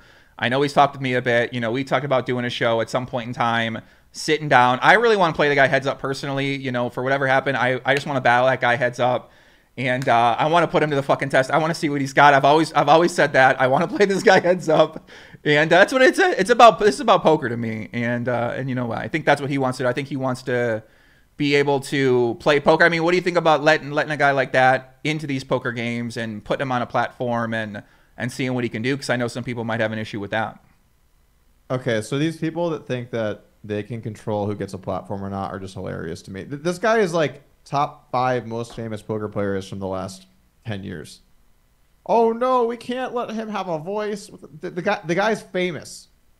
Anywhere he goes, people are going to know who he is. And anyone that he talks to, he'll have an audience. So I think that the trying to like de-platform and de-voice people argument is just really dumb. And I think it's like kind of dangerous the way that we're headed as a society where I don't agree with that person, so they shouldn't get to speak. That's stupid. Let the guy talk. As long as everyone, is a consenting adult, we're good. Let's do this out in the felt, Joey. There's nothing left to say. Right. Either he is the greatest gift that poker has ever seen, or he's cheating. Let's settle this on the felt. I would love to host it. Okay. Well, the offer's out there from Doug Polk, so we'll see what he's got to say. And I don't know, maybe he'll check you up on it, maybe not. I don't know what to expect, but yeah, we'll keep you guys updated on that story as well. Let me go over the notes here, Doug. I know we covered some of the ACR stuff, covered some of the GG poker stuff, and obviously we're going to stay updated on all these situations, guys. I'm kind of monitoring everything. We went over some of the lodge. I think one thing we didn't talk about the lodge was how you're navigating playing on the lodge, playing poker on the lodge as the owner of the stream. This is something I got a lot of questions about. I got some concerns about personally as well too. So we've seen you on there and you're taking on all comers. You were playing this heads up challenge. You played Rampage. You played Scott Ball. You played Kevin Rabichow. You played that fucking wizard Owen with the glasses, and you're taking on all comers at high stakes, battling out there. You're battling in these high stakes games. What's been your thoughts on being able to play the games that you can create, and you are basically able to do whatever you want to those games, to those lineups, and the kind of position that puts you in. And now, I was looking through High Roll Poker, and let me pull up my screenshot here. So I have you at the lodge. Alex, shout out to Alex. This guy's a fucking sicko, bro. Up 1.1 on here. I don't know how accurate these stats are. Going to have to tell me. But yeah, we got the player profile for you as well. Looks pretty accurate. Yeah, they're pretty accurate. Looks pretty good. I mean, it says 529 total hours played in all streams. Like you said, negative 3K overall. I mean, it's not like you're necessarily, I think maybe high stakes poker, that big game at the lodge, These data is skewed so much by if you have a really big losing session at high stakes, like the data is really skewed. Yeah. So I've been talking with Michael about adding in different filters and different features so you could kind of filter through the information to figure out, who's winning, who's losing. Michael, on first name basis with the High Roll Poker guy. Yeah, I'm thinking that's definitely a company I'm thinking about investing in for sure. Yeah, I mean, that's a very interesting company. I really loved poker table ratings back in the day when you could add that whole leaderboard, the gamification element of poker. You could figure out who's winning, who's losing, who the best players are. Because when I watch these streams, there's just so much hands, there's so many games, and you have no idea who's winning, who's losing, who to root for. Like, you just have a bunch of people making claims about they're this or they're that. And, I like it where you have those sort of leaderboard systems where you can see who's winning. And I think that's great to be able to see who's winning. I'm curious what you think about that. And, just overall experience on playing on the lodge and playing in those games. Okay, so a lot to tackle there. Let's just start off with me playing on the show. So I totally understand where people come from with owners playing on the show, because there is an informational asymmetry where for the owner, you know what's happening in the back, you know the people, you know all the staff. That said, with our setup specifically, there are no hole cards anywhere for anyone.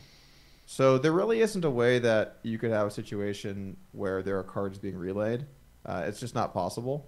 So I think that should at least put some degree of safety in people's minds.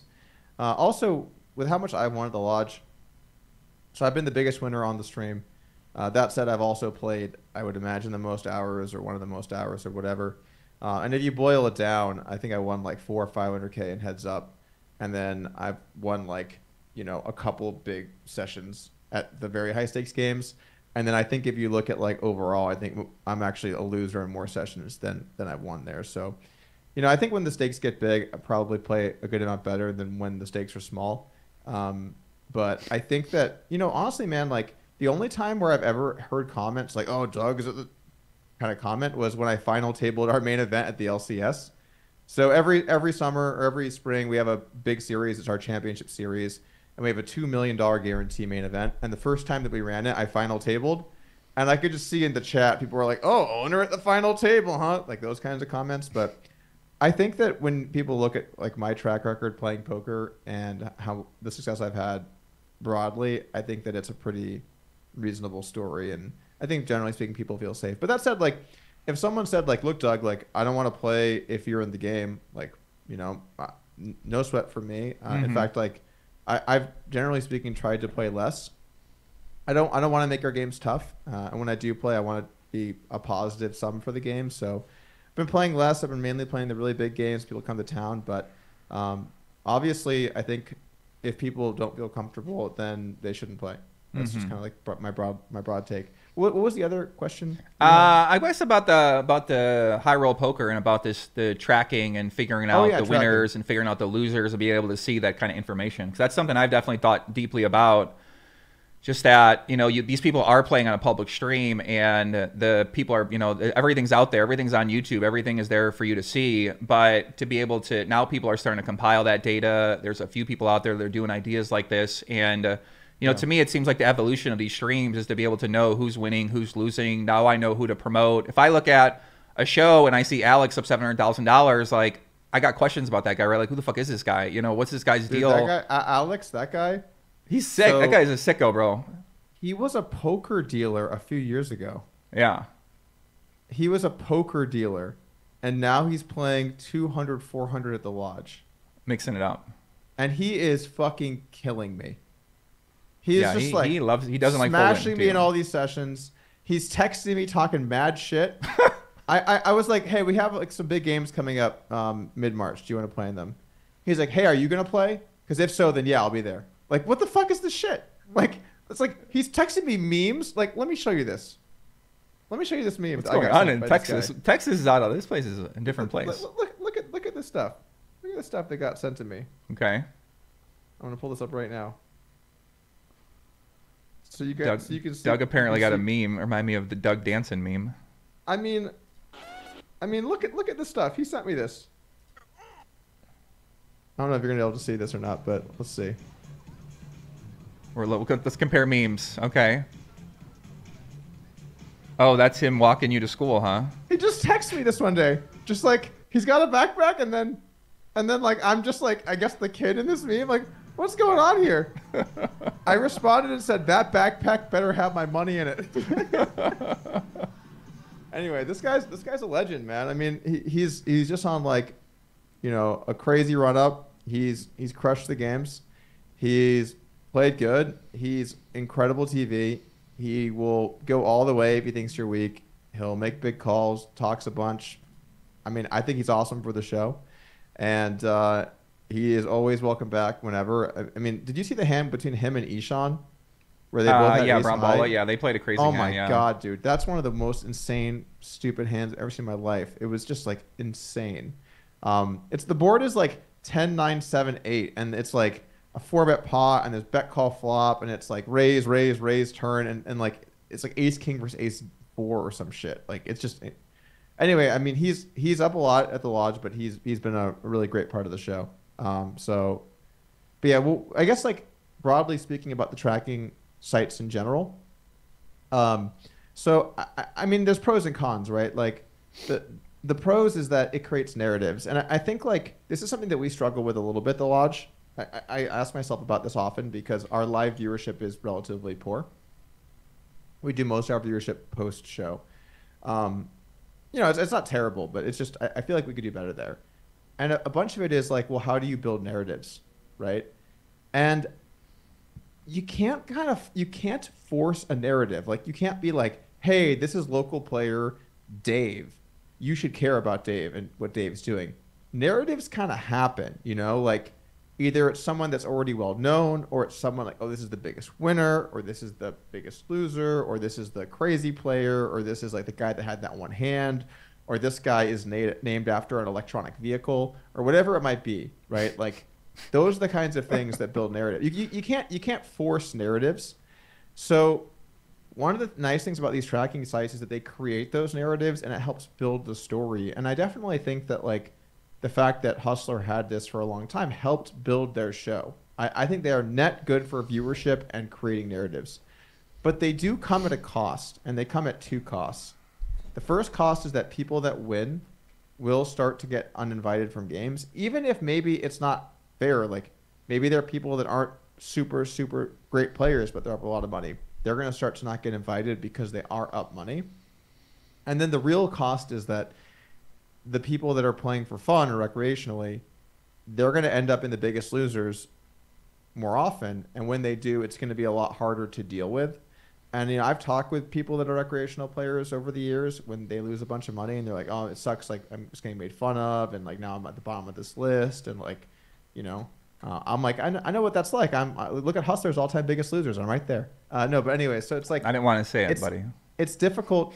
It's difficult for those people. And I'm not saying there's a solution to this because there's not. But when people play poker and they play poorly and they get stacked, they get fucking berated. I get berated. Everyone gets berated. But when you're someone like me, or you're a professional, or you're a seasoned person, then you're just like, whatever, it's the internet, you'll take it or leave it. But I do think that people underestimate how much damage gets done to casual players when they see that kind of stuff. And there were a lot of guys that would play on streams, but they won't because they don't want to take that kind of heat from people. And I totally get that. Mm-hmm. So, you know, that's the downside. The downside is it creates easy funnels for people to pile on to people that are the people that really make these shows go. Yeah, I mean, we saw that a lot back in the day with, you know, whenever you see people that on poker table ratings that were down the most money, or people that were on high stakes DB, or, you know, there'd always be the narrative. I remember Guy Liberté was, you know, he was losing a bunch of money, and, you know, I don't know, then those real crazy, the Rail Heaven days, I think maybe you took some of those games, and now you could see that this guy was down.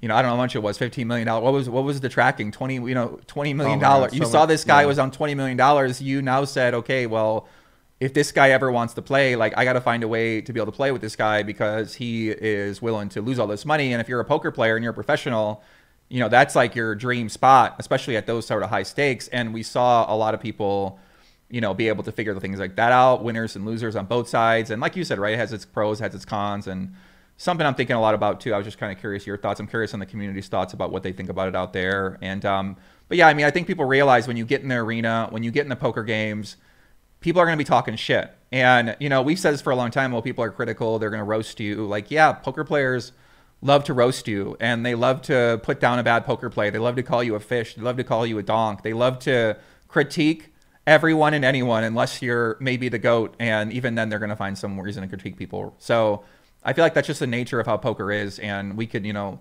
advocate for a kinder, gentler way people handle these things. It doesn't work like that, though, right? Yeah, like, I don't think so. If I come on here and I'm like, hey, everyone, be nice to people so that you'll get better shows, it's not going to actually change anything. It's kind of like when people go on Twitter and start, like, issuing their take on Israel-Palestine. It's like, okay, whose minds are you actually changing? And what qualifies you to be an expert in this field? And what good are you actually putting out there into the world? You know, and I just feel like when you tell people how they should be responding, it doesn't do anything. So you have to kind of pick your battles. And I do think, like, it's something to be aware of. But I do think that there's not really, like, a solution to the negative feedback that happens with it. Yeah, listen, guys in the chat, shout out to everybody in the chat. Shout out to the Legion. I know we see a lot of Legion members out there. Thanks for tuning in. First stream back in a long time. We got a lot of great shows coming up here. And, you know, I've been inspired a lot by guys like Doug, guys like, you know, all these other people putting up great content. Like HCL has been putting up a lot of good shows I've been watching. I feel like the vloggers, you know, they just keep putting up fucking content, Doug. They keep putting out a new vlog. Now they're in Antarctica. They're losing $1 million. I'm like, what the hell's going on in poker these days? Bro, we're in a different environment. This is not 2017 poker world anymore when, you know, me and you were doing a show and you're doing poker hands and I'm doing the podcast. Like, this is a brand new game, and I don't know what's going to happen, but, you know, it really does got me excited. And I'm happy once again you joined me back here as the first person on. I know you wanted to have me on when you released the Doug Polk and Boss Heads Up course. Sorry I didn't have you on about that. You know, I definitely want to do something separate with you about your Heads Up course. I've been playing a lot of Heads Up Nolan Hold'em, and like I said, I really do want to play you, and I know that, you know, you the god, it is what it is, but I'm willing to accept that in honor to be able to play some Hold'em. And, you know, I've been playing PL a long time. Hate to admit it, Doug. I'm passionate about 2-card Pot Limit Omaha too. So, you know, it's a whole new day. It's a whole new world. They call it the great game. They do not call it the great game. Pot Limit Omaha is still the great game. And, but yeah, I mean, listen, shout out to everybody in the chat. Big J's out there as well. Claudia's out there. I see a lot of people I've been spending a lot of time with offline. And yeah, I don't know. Just wanted to give everybody a shout out. I want to say thank you. Go ahead. What's going on in your life, Joey? Day to day, what have you been up to? Day to day, living in Vegas. Listen, been living in Vegas now for about 8 years, and I feel like my day now just spent talking to a lot of people I'm working with, a lot of partnerships I have. Sometimes I'm invested in companies, sometimes I'm just working with companies. I try to know what a lot of people are doing in the poker world. I'm trying to stay up to date with what opportunities are out there, and you know, collaborations. I'm very interested in partnerships and collaborations, and just finding good people to work with, finding good people to support Doug. I'm trying to be healthy. I'm trying to be in line. I'm trying to get my life in order, you know, take on this business game, try to hold myself to higher standards, and, you know, really try to provide with the Legion, work more with the Legion, and, you know, find friends I like to work with and friends I like to talk to. So I'd say right now, like, put it concisely. That's what I'm trying to do, be healthy, but I am in Vegas. You know how it is out here. Gets out of line, so a lot of drinking, a lot of going out late nights, and a lot of going out. You started the sentence with "been trying to be healthy" and ended it with "late nights drinking." Well, you know, it's Vegas. I mean, that's how everything works. You get a meeting, you know, you go to the lounge, you go to the high limit, you go to the lounge, you're hanging out, you're just relaxing. Everyone out here is here to have a good time. So being able to balance that, you know, I broke up with my girlfriend. I was dating her for a while, and it didn't work out, you know, for a couple different reasons. And so now I'm just trying to figure it out, bro. 38 years old. Poker player. We'll see. You've been playing much more now? Yeah, I love playing. I love playing a lot. I've been playing a lot with my programs, a lot with my trainers. I got my coaches. I got a couple great coaches. Shout out to Tombo. Shout out to Alvin Teaches Poker. They've been working with me a lot. And yeah, I got everything I need to play more poker if that's what I want to do, whether it's at Hold'em or whether it's at PLO. So just kind of been getting positioned for whatever's next, Doug. What's going on with CPT? CPT, yeah, basically that was an event I worked with recently. I was telling you, young guy, this guy met Blake Wynn. He's from the Wynn family out here, former YouTuber, and he got into poker last year where him and his buddy Hayes and his buddy Brock, they started this celebrity poker tour and a celebrity poker invitational. The kind of goal was to get influencers or online poker personalities or athletes or just bring in different people to play poker and then promote the game of poker through these personalities, give them opportunity. And they actually use a different model, which is free roll buy-in, where they're providing the prize pool to the players. So I actually think is kind of an interesting model to use. So, you know, I'm looking at investing. I'm always open to deals. I'm always open to the right deal with the right founding team.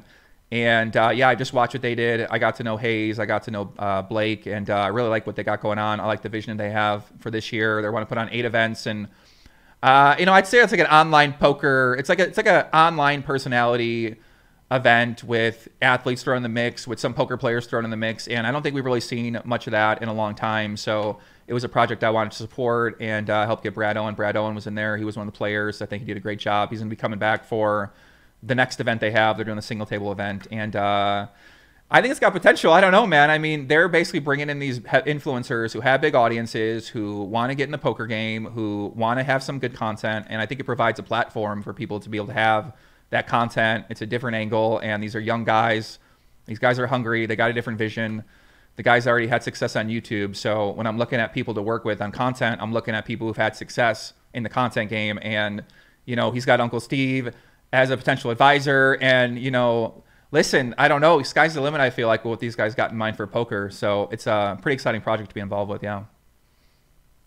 I think anytime you get people that have audiences to come play poker and kind of shine the spotlight brighter, I think it's good for everybody. Mm-hmm. I mean, there's legitimately no downside to that. So seems like they're doing good stuff, and hopefully it can be, you know, something that really captivates people.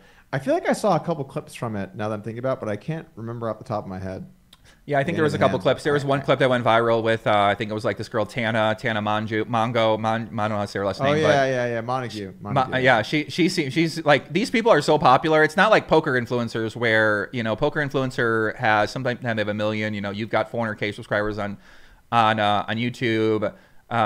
These guys sometimes have like 15, 20 million on some of these platforms. And I don't know how many are real. I don't know how many are bots, but it's a whole new audience that is definitely not the poker player audience that me and you cater to. So I think it was her. It was a guy that did sports betting, I think. Book It with Trent was his name. And then I think it was an NFL player. So we don't get to see that concoction of players, and those kind of clips do really well on social media because people outside of sports, NFL see it, people in the vlogging world see it, people in different communities get to see poker for the first time, and it gets all this new exposure, millions of views for the game of poker. And I think if you're a fan of poker, and you're looking for marketing, like this is the kind of projects I'm looking for. I'm looking for shows on Netflix. I'm looking for movies. I'm looking to be a part of shows that are really going to move the needle. And yeah, I mean, we got this one show in the works with kind of like a docu-style series show where similar to Quarterback on Netflix or similar to Drive to Survive on F1. I think, we've been in touch with you about potentially working on that project as well. So, we're looking to get the biggest poker personalities, get the biggest poker companies, get the people who want to be a part of the poker story and get them in the mix to be featured on really epic content. And I think that's one of the main goals I have working for when I'm looking to go out there. I'm looking around at people that want to do projects together and collaborate. So, that's why I love having you in the mix. And I feel like your story is actually underrated in a lot of ways because, you can only promote so much by yourself. And, sometimes you're the player, sometimes you're the training site, sometimes you're the card room operator, sometimes you're the ambassador. And I feel like you need platforms that are going to be able to shine a light on you to point out these other parts of you that don't get that much exposure. And I feel like the same is with you and with other people that I feel like are some of the top ambassadors in poker right now that, I know we're looking to work with in that project. Yeah, I mean, honestly, there might be too much Doug Polk exposure in general for the community as it is. So I don't know if that's really what everyone's looking for more. Never know. But it's tough to wear a lot of hats, and I've kind of changed my general attitude on this subject, Joey. So I'm at a point now where, I have my family and I have my businesses, and they take a lot of work, especially the lodge right now.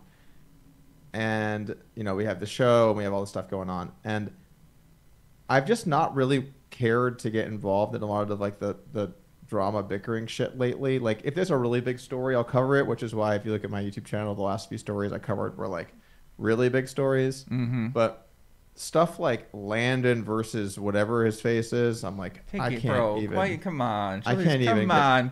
Jeremy Becker. This guy's the daily god of the Vegas, bro. Come on. Okay. Whatever, man. I just can't bring myself to give a shit. It's just like too much of this stuff is like, like, I don't know. I guess like maybe I'm growing up. I don't know. Maybe I'm not. I think it's normal. Maybe I'm tired. Maybe I'm just tired. But I feel like I've got so much in front of me, and I have a clear roadmap, and goals with my business. I think that there is an incredible opportunity right now in Texas to build the most successful poker room chain and see where we can go from there. And like, if I'm successful in doing that, the value of that compared to like making a video about somebody losing a cross book, I can't. It's not even remotely close. So like, my content strategy is going to be do stuff I like come on your show, occasionally cover videos that I think are things that are high value or will be well received, and then occasionally promote stuff that I'm up to or doing. But I just, at least currently, like I'm so, like my life is very fulfilled right now. Like I'm very happy, and I have a lot of stuff I'm working on, and I'm happy to kind of focus there and then dip my toes in when those opportunities arise. Yeah, I think that makes a lot of sense. I feel like I thought, I remember I thought that about as well too. I feel like a lot of content you got going on with the lodge is like you got this opportunity to create your own poker world down there in a lot of ways. We grew up watching World Series of Poker. We grew up watching the World Poker Tour, and we grew up watching all these big events, high stakes poker. We used to love this content, Full Tilt, Online Poker, Rail Heaven. Like we used to be obsessed with these shows, and now you're creating that next generation of shows. You're creating the Lodge High Stakes series. You're creating the Heads Up tournament. You're creating your own version of your World Series of Poker main event. So it does make a lot of sense to focus a lot of your light. You got your family, like you said, right? You got a lot of things going on.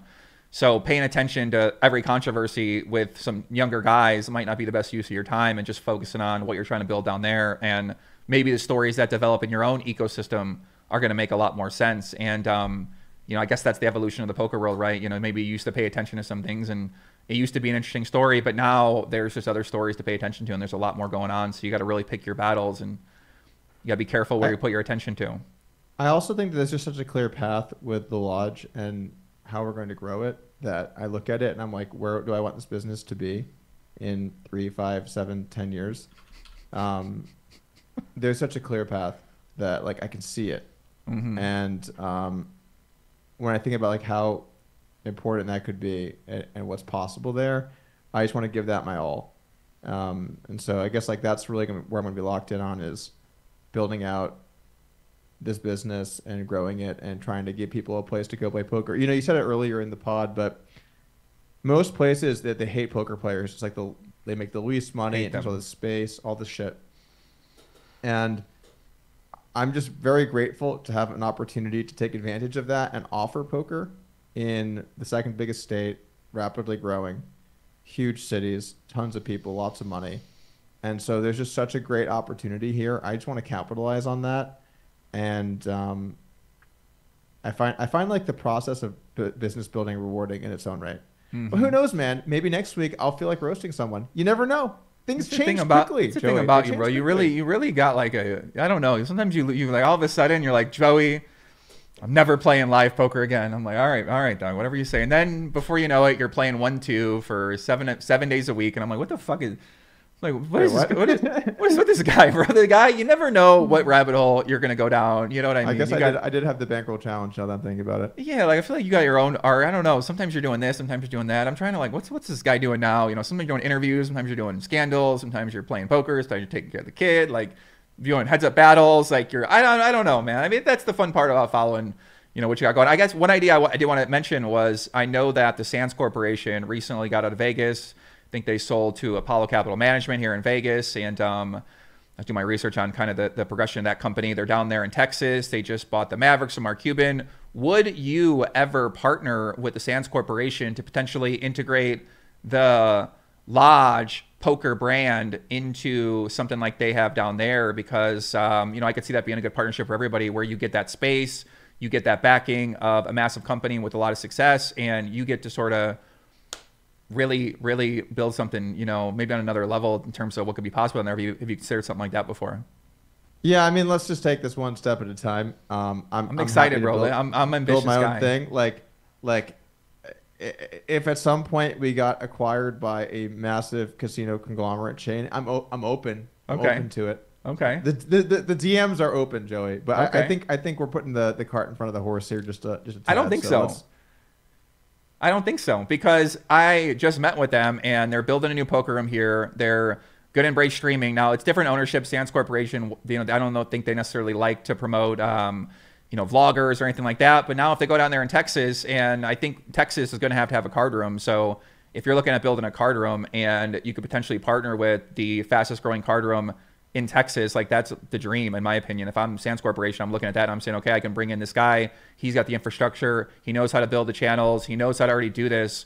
Like, why the fuck am I going to want to do that myself? It doesn't really make much sense. So I think it's more of a realistic possibility than you might think, because people, like the marketing you're giving, this is what people don't realize about poker content, is that the marketing it gives for your casino is on another level. And one clip you could potentially get so much usage out of that you're consistently promoting your brand, your card room, your casino. So to my opinion, the people that really embrace this, really back it, really get behind it, are going to be the ones that are going to see these outsized returns. And if you can partner with someone who's already the best at giving outsized returns, then that seems like a no-brainer. So I see what you're saying, right, about, you know, that, but at the same time, you know me, right? I'm always coming up with some different idea. I think we have some steps left to go here, but yeah, I mean, down the road, who knows?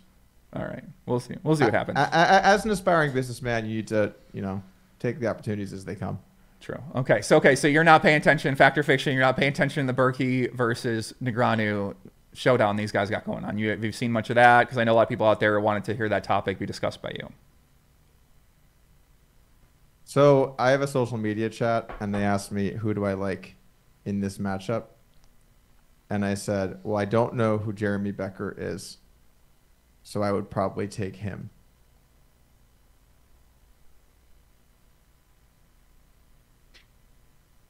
Well, come on. Why you say that? Why you guys don't like Landon for?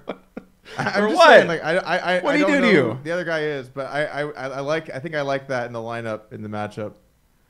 Okay, so you're saying you ain't been paying attention to Berkey versus Negreanu, what these guys are talking about. I mean, whatevs. I'm sure Berkey was spouting some nonsense, and D-Negs was probably getting all high and mighty about it. Yeah, I don't mean, know. it seems like they're kind of. I didn't follow. I really didn't follow. It seems like they're sending out. They were in like a proxy war. This is a very Doug Polk-esque kind of idea where they're sending out their young soldiers to go battle each other for supremacy, poker royalty versus above the feld, Sol for Y versus Dan Negreanu. You know what I mean? And the fans are loving it. I mean, if you're seeing the reaction, the fans are like really, really enjoying this. Is this working? I mean, I will say, generally speaking, Berkey's just wrong about shit a lot. So, you know, I don't know, man. I can't even. Do we have to? I'm just asking. I'm going through some of the questions. I'm going through some, you know, I saw Brazil God, you know, he has some questions on there. He has some great questions. Shout out to the Brazil God. I just wanted to get your opinion on that. And the Poker Awards, did you pay attention to the Poker Awards? I was at the Poker Awards. They put on a great event. And, you know, shout out to Big J, my man Jamin, won Vlogger of the Year. Shout out to Jamin. Did you pay attention to Poker Awards at all? The poker's answer to the Emmys, poker's answers to the Oscars, Doug? I just don't want to talk about the Poker Awards. I just don't want to. Why not? I have my look. I have strong opinions about the Poker Awards. I know, but I also know that a lot of people that I'm friends with or close with care about them. So I just don't want to. I don't want to do it. Okay. I would agree. You should have won more Poker Awards. I agree with you. There's just no reason. I do agree with you. Like, you got my. If it was my awards, you'd be winner. I'm not getting baited out on this. I'm just not getting baited out. I've said my piece many times. I don't want to talk about the Poker Awards. All right, no Poker Awards for Doug. Doug, how do you feel about charity poker too? This is something that's kind of been trending here more in Vegas. I've been getting a part of that. What are your thoughts on charity? I know you've had strong opinions on charity in the past about. I think there was one about giving money away during a challenge, something like that. You're like, there's no fucking way I'm doing that, or something like that. But what are your thoughts about charity poker, and what do you think about playing poker for fun and being able to generate money for potentially good causes that are going to help out the community around you through the game of poker that we love? Yeah, I think using poker to do good things is a positive, net positive. As long as like that is the goal. I feel like a lot of charity stuff ends up turning into like, look at how awesome I am. I gave all this money away. So as long as the money is being effectively used and the goal of the charity really is to help people, then, you know, that's cool. I'm not too familiar with charity. The charity series of poker. Charity series of poker, yeah. I'm not too familiar with it, but I have heard of it before, and I'm sure that they're raising for some good causes. So I think poker is a nice vehicle to help impact communities in positive ways.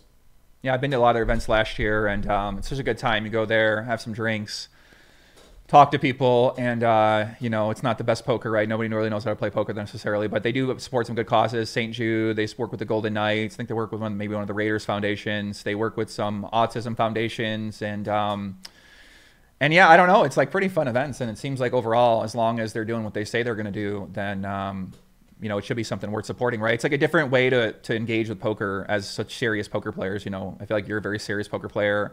I've been a very serious poker player for a long time. You know, serious poker players don't always enjoy fun player poker and drinking, and they want everyone to play optimal. And if they see a bad play, they're going to, oh my God, like what's happening? You know, they're going to freak out about it. But I feel like these events, it's like everyone goes there, has a good time. Oh, whatever, all in, rebuys. It's just a different environment. And I personally enjoyed them. So I'd recommend, you know, if you have some, check them out and hopefully try. You know, people are asking me to partner on things. So I'm trying to find good foundations. I'm trying to find trustworthy foundations to work with too. So, you know, partnerships is always a risk, right? It's like you're getting pitched so many. How do you deal with that, Doug? Because you get pitches on another level and everybody wants to work with you, bro. I hear a lot of people try to get, they're always hitting me up. Hey, can you talk me to Doug about this idea? I'm like, you know, let me like the right idea. I'll pass it to Doug. But for the most part, you know, I don't know, like it seems a little weird, but you know, what are your thoughts on handling partnerships and opportunities, and how do you sort of navigate all the potential risks that come with that for you? Yeah, so generally speaking, I just pass on almost every partnership because I have so much stuff that I want to work on that's myself, like my own company, it's my own whatever. And I don't want to dilute that with other brands. So I don't do too many partnership things. That said, in select instances, if I think it can be high value both ways, then I'm open to those, and I'm happy to kind of flush them out. But what I usually find with partnerships, it's someone asking me for something that's one-sided. It's rarely that it's equal both ways.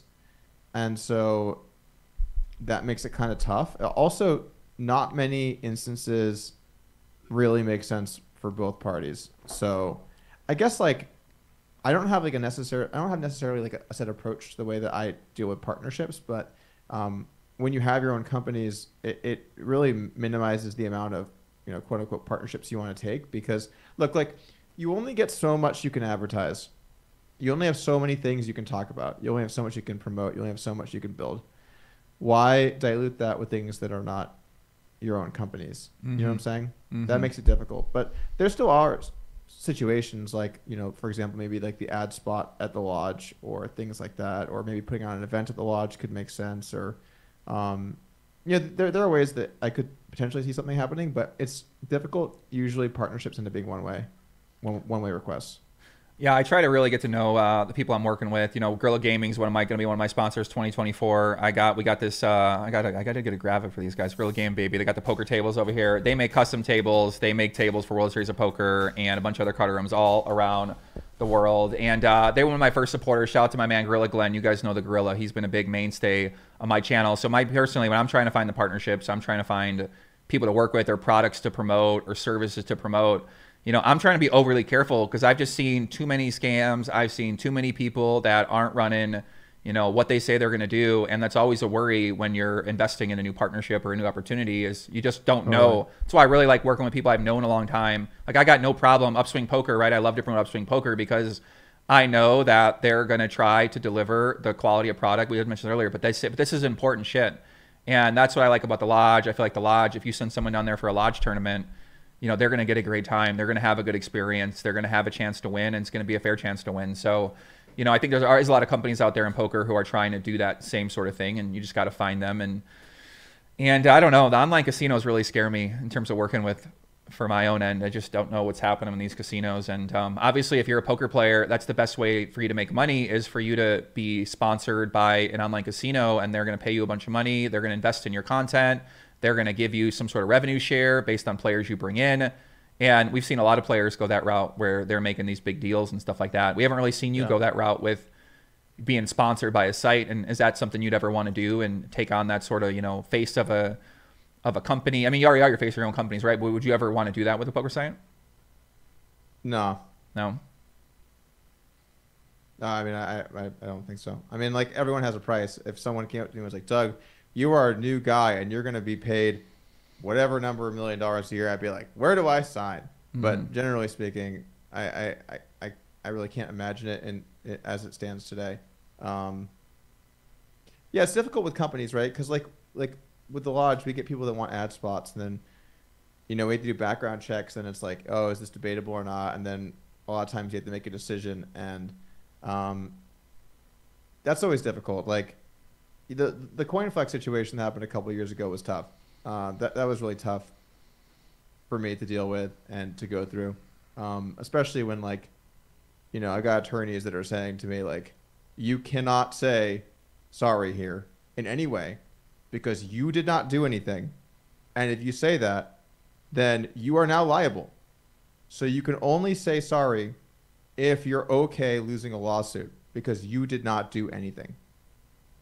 So then I'm supposed to take that and then publicly say, like, what can I say? You know what I'm saying? Like, people are like, dude, just say my bad. It's like, if I say my bad, then I'm now liable for this thing I didn't do. So like, what is the line here? And I think like getting put in a spot that was that difficult. Funny stat, by the way, the biggest U.S. loser, the person that lost the most money in the U.S. platform, was me. Just a nice little cherry on top of the thing. Didn't even make money. But anyway, putting all that to the side.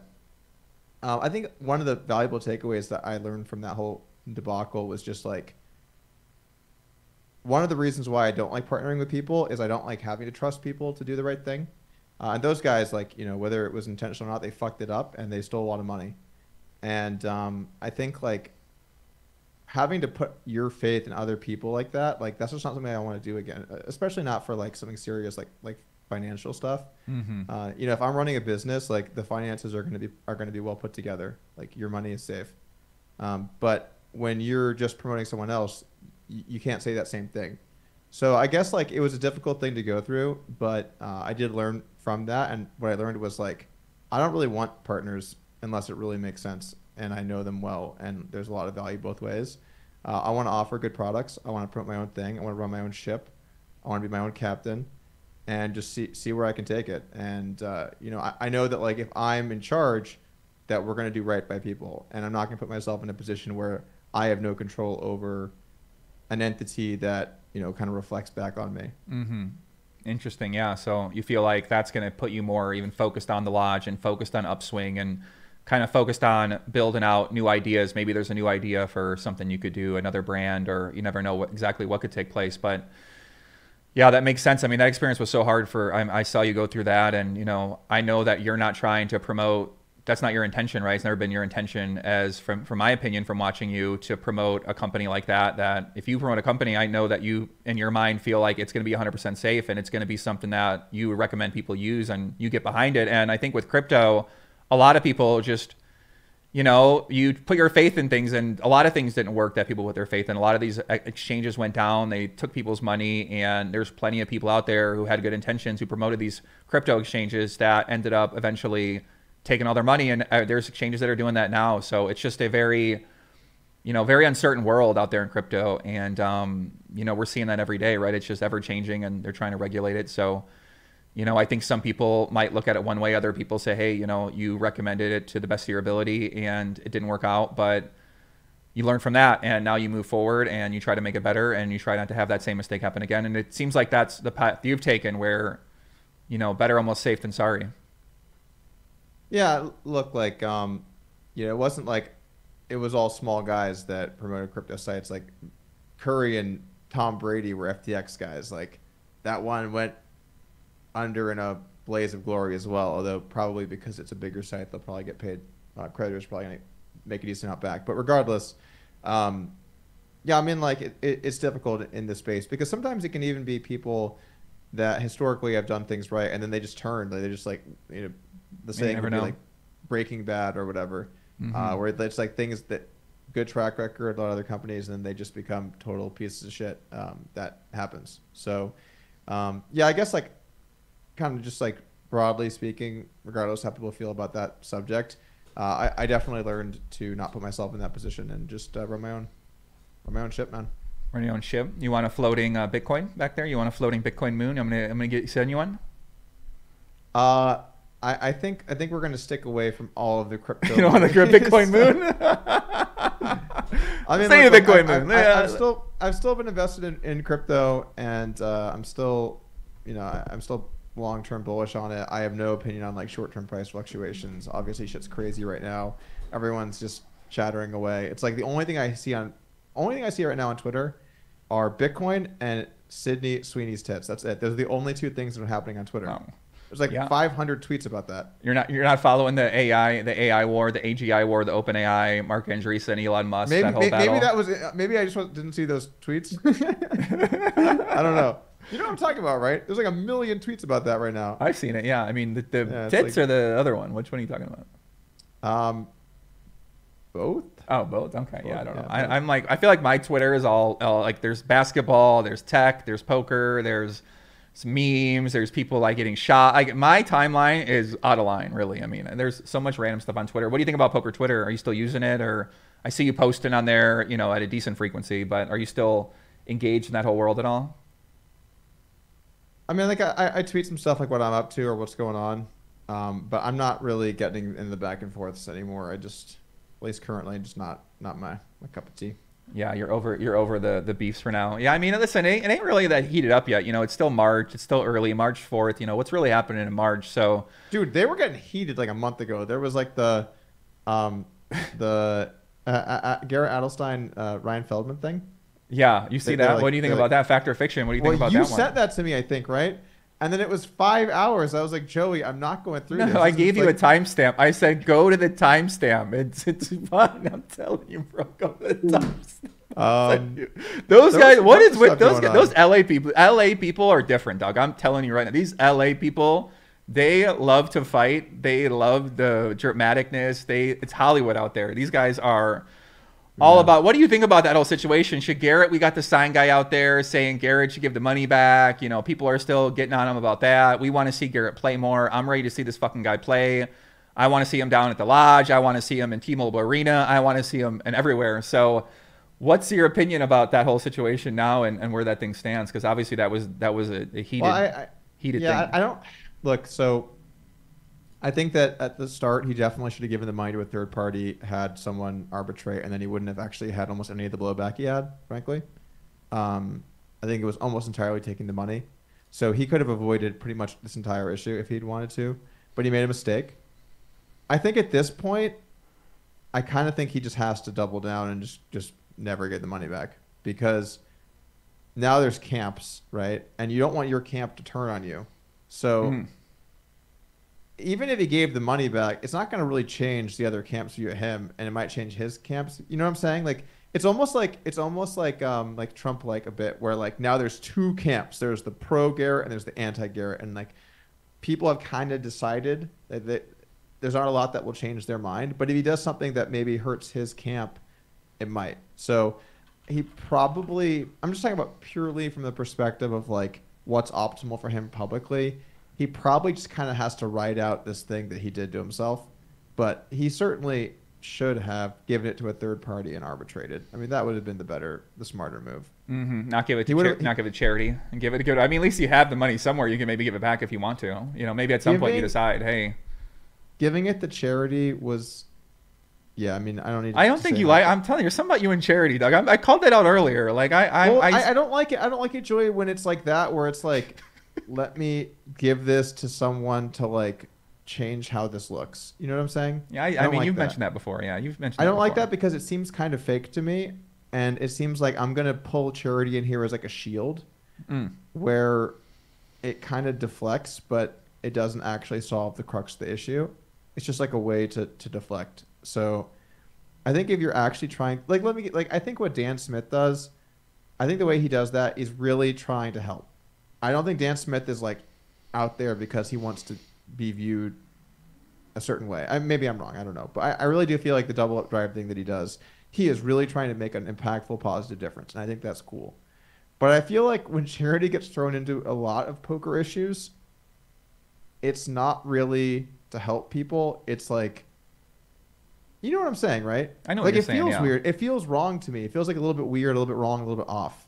Maybe I'm crazy. I don't know. Maybe people in the chat might know what I'm talking about. Maybe not. I don't know. Everyone's got, like I said, I know, a lot of people do charity things to look good. And, I don't know, in that situation, right? It was a very explosive situation, emotional situation. I was talking with Garrett at the time, talking with Robbie at the time. These guys aren't necessarily in their right mind. They're not making always the best decisions. So, maybe at the time he said, hey, I'm going to at least do something good with this. I'm going to, instead of give it back, I'm just going to give it to charity. And, who knows what happened here. He's got his own thesis, right? He thinks something happened. He's doing his investigation. He's got a story in mind to tell. And, we got to wait for him to tell it. So I see what you're saying about the whole charity aspect of things. And I guess my just main point now is what, about the whole money thing. Because like I said, this sign guy has literally tweeted at me approximately 5,000 times. He's got a sign that he goes around LA, Doug, and it says Garrett should pay Robbie the money back on the I've seen this guy. The guy stands outside with the sign, bro. And his name's the sign guy. And I guess he works at Walmart. And he did an interview. I think he worked at Walmart. Maybe he doesn't work there anymore. But the guy is dedicated. He's a dedicated man. Simping for Robbie is still in season. And she still got her fans out there. So, I don't know. I mean, the whole money back thing, I guess if he thinks he really did it, then I don't think he's going to do it. I don't think he's giving her the money back. The sign guy seems legitimately nuts to me. The fact that this much time has passed and we're still, out there on the streets with the sign. But you know what, Joey? Let's look at the other side of this. Isn't it nice to have something in life that you're just passionate about? Imagine finding something you're as passionate about as Sign Guy is passionate about this. And maybe we could all learn a little something from Sign Guy on finding something that calls to you and locking in on it for the enjoyment and fulfillment that comes with having passion in your life. Amen. Can I get an amen? Amen. Amen's in the chat. Listen, big shout out to everybody in the Legion. Shout out to everybody been tuning in, leaving all the comments, leaving all the questions. Actually, Doug, first of all, I love the passion. I found my only heads up trophy on my trophy shelf today, and it's called not a coincidence. It's called the Bally's Power Poker Series. Believe it or not, this is the fucking name of the thing. And it only came after I railed your heads up matcher Danny Negreanu when I watched you guys every day for 4 hours and had commentary. And then the next tournament I played, I won the heads up tournament. So this will always remain high in my heart of a great time during coronavirus when you backed the fucking truck up and had a great performance. Power poker is my trophy going to always remember. It's going to show my passion for heads up. And amen, Doug. I mean, listen. That was a little sad when the heads up challenge came to an end. I mean, it was a really random tangent for like 6 months of my life, but like, yeah, like it was something to be passionate about and work towards and lock in. I enjoyed that. Yeah, you weren't. I mean, listen, you weren't happy. I remember those January. You're like, I'm done. I'm quitting forever. I'm like, buddy, you'll be okay. Like you up 700K. It's not. We lock in. You got a couple more weeks left. You're gonna take it down. You're gonna do it.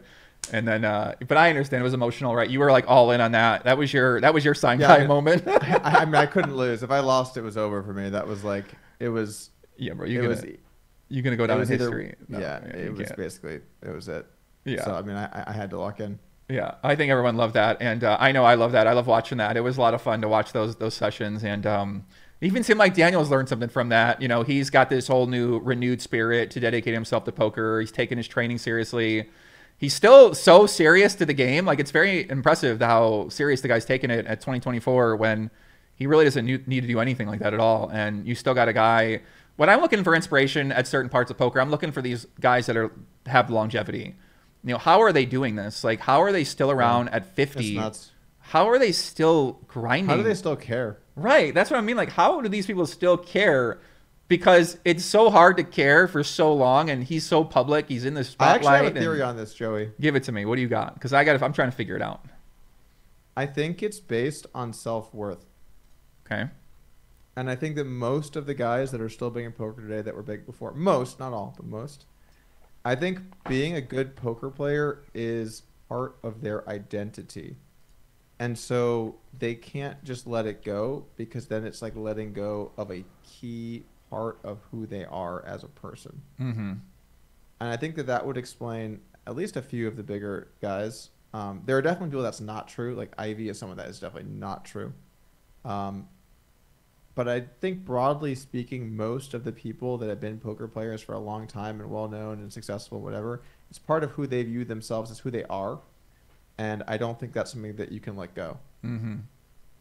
Yeah, I mean, it's hard. I mean, I think for me, even when I was making content and trying to disconnect from my poker identity, it was really hard not to see yourself as a poker player. And, you know, that's who I identified with for so long as being, and then poker content creator, talking about poker, playing poker, all things poker. And, you know, I really had to take a long break and just get new thoughts in my head because it was impossible to disconnect with that identity. So I can understand that desire to want to be in the game, to want to be in the mix, to want to be around, to want to keep battling. And I think some of these guys have figured out how to use sponsorships and how to use partnerships to their advantage. And when you get to a certain level, you can sell action forever. So, you know, as long as you want to keep playing, there's going to be a buyer for your action at a certain level. So, well, I think most of the big guys, they have enough money to where they could play basically anything that they want, so they don't even need to sell action, except for maybe the biggest stuff, or if they're just being nits with their money or whatever. But I think, I think it's just about who they are and a part of their identity. No, it's interesting. I do find it kind of interesting to think about, because like for me, like I'll get fired up every now and then, but I'll go like play this game or event or whatever, or like battle it out. But I don't view poker playing as like who I am. You know what I'm saying? Like, I can see like, that. I'm proud of like where I reached in my career. I'm very proud of like being, as some would say, debatably the best heads-up player in the world. But I don't view that as like, oh yeah, I'm a poker player. Like, I view it as like, I'm Doug. I have a family. I have a lot of pursuits that I like. I do play poker, but I also run businesses, and I like to invest in things, and I'm into health and fitness stuff, and I don't view it as like I'm a poker player. Mm-hmm. I kind of view myself as not a poker player, honestly. Like I play like a few times a month or whatever. You're a businessman, a family man, aspiring businessman, a modern human, debatably a businessman, debatably a businessman. The President Polk, Mr. President Polk. I mean, listen, I remember ever going back 2008, Doug. You were always had that entrepreneurial spirit, that investing spirit. You know, you're one of the first guys. I remember you boosted me to 50 cent dollar. Thank you, Doug. I still, I still You're think welcome. about that. Because I've been reflecting a lot. I'm like, man, how the hell did I get here? 38 years old, poker player, 2024. I'm still here talking with Doug. Doug's still down there building. I'm like, what a crazy like experience this has been being in this poker world. I started when I was 21, 22 years old. You started when you were maybe younger than me, and I think you were pretty young. So crazy to be in our 30s still doing this stuff. And I mean, I still enjoy it. You can look at it negative, you can look at positive. There's been points in my time when I looked at it like both. But I think it's exciting. It's something to be grateful for, to be able to be in a position where people still want to listen to you. They still care what you got to say. And, anything's possible. So, I mean, look, man, how many years later, 1,000 people will still show up and listen to the same two guys? that's crazy, bro. I get so much feedback from people. They're like, Poppy, you got it. Like, when are you and Doug going to do another show again? I'm like, yeah, when's that? I'm like, we used to do, and it was so, what I've really taken away. There's a few things I've taken away from working with you, is that you're one of the easiest people to work with, in my opinion, for me, right? You want high quality and you are down for a good idea. And for me, it was always like, hey, let's do a show. There was no like, hey, like, let's it's like, oh, let's just do that time and let's fucking make it happen. Let's make a good show. Let's try to put our effort into it. Put a good energy into it. And it was always just so easy to work with you. And I think you learn working in poker that that's not always the case, working with a lot of people, and they don't have that same quality level of what they want to put out there and how they want to perform. And, with you, you've always shown that, I guess, aspirational ability to want to do achievements. You like grinding up the stakes. You like beating the game. You like figuring out how to get better. You like figuring out how to fucking improve your business, your poker, your content, your family, your friendship, whatever. And, that's been cool to see. It's been cool to be a part of. I feel like more people, they need people like that in their lives to help them, keep inspiring to do things. Otherwise, it's so easy to just kind of chill. And, not to say that I like chilling too. It's been peaceful. I've been in modes like that. But, I think it's cool. And I think you've done a lot for the poker community at large over the last however many years. I mean, like, you've had an incredible number of great guests on here. You've talked about the stories that need to get talked about. You've really managed to I think, put poker out there in a way that people don't really get a chance to see. I mean, I think, like, one of the cool things for both of us is, like, we've been sort of kind of like doing our own thing in a world where a lot of people just kind of like jumped on a bandwagon or a poker site or whatever. We kind of both did our own thing. And, we've been friends for a lot of years now, Joey. It's been many, many years. Yeah, I know. It's so crazy. I mean, it's so crazy. That's I'm like, damn, I can't believe it. 38 years old. I'm 38. I used to be the young guy in tank tops and trying to take care of my skin, and and now I'm like, damn, what am I gonna do? 38. Like, oh my god, I got to be an investor. I got to be interested in finance. I got to get into the government. I'm like, oh my god, is this like what? Oh, government Poppy. Is this what it means? I mean, I don't know. Dude, you gotta be a sheriff. A sheriff? Okay. I mean, yeah. I don't show up at ACR headquarters. I think they need the help. Hey there, partner. Listen, we just want good games, okay? Phil this Nagy. Town ain't big enough for the bots of us. I don't know. Yeah, listen, chat. Give me a few more topics. We're gonna wrap it up here soon. But yeah, first episode back, Power Poker 2024. I'm going to be staying up to date. I got a few stories I'm going to be following, one including, of course, Doug and the Lodge. And, I feel like the Lodge is one of the most interesting stories I'm personally been tracking this year. World Poker Tour versus World Series of Poker. You guys saw what happened. Me and Doug didn't talk about this, but you saw what happened. WPT put up the World Championships, this great December event. They crushed it. World Series of Poker next year said, hey, you know what? Instead of letting you guys do that, we're actually just going to have a Bahama event at the same time. And, we're going to try to stop the momentum of the championship. And, in my opinion, declared a little bit of a war in some ways against WPT. And I don't know what to expect now, but I feel like these guys are at another level of competition, Doug. WPT versus WSOP, GG. You got some people trying to figure out who they're working with, but it seems like we do got a battle building here. And, what's your opinion about the future of WPT versus GG Poker versus World Series Poker versus WPT Global, kind of, all in between? Yeah, it feels like there's really like two major forces now in the tournament world, right? You got WPT and you got WSOP, and there is kind of a line in the sand. Historically, these brands just tried to avoid each other, and I think generally speaking had success doing so. But I guess like one way to look at this, and I can talk about this a little bit as an operator myself now, is like there's only so much real estate, right? And there's only so many tournaments people are going to be willing to play. So there is some advantage in kind of carving out your space and like maybe even competing in some time slots. Those things said, I think it's a lot better just to communicate with the other person and just try and create like a reasonable schedule, right? Like, would it be that insane if they just like, okay, let's do the Bahamas thing before the win thing or whatever? Maybe they thought that was absolutely not possible or that they could compete or whatever. But I don't see a reason why these Goliath players in the poker scene are going to just go after the exact same time slots and like it just seems like people are going to break guarantees and like it's going to get sloppy. I mean, that's great for players, obviously, if you have these massive guarantees. Like, how much did WPT miss their main bet? Was it like 2 million? Yeah, I think it was about 2.5 million, something like that. 2.5 million or 2 million, 1.5, something like that. Did the Bahamas cover everything? Not sure. I'm not sure. I didn't really follow too close. I saw they had a big cash game down there, but I didn't really see too much about those events. I was really paying attention to the WPT event, and the PokerStars NAPT event just happened. I talked with them about that event, and they're getting back into North America as well. They did have some episodes of the big game, and that seemed pretty exciting. I tracked that event because they hit me up a few weeks ahead of time, and they said, "Hey, do you want to be a part of this event? We'll be like a sponsor player for the event." And I was like, "Damn, this is my fucking dream." When I was 22 years old, was to be sponsored by PokerStars for their first NAPT event in 2024. I was like, "Damn, this is the crazy.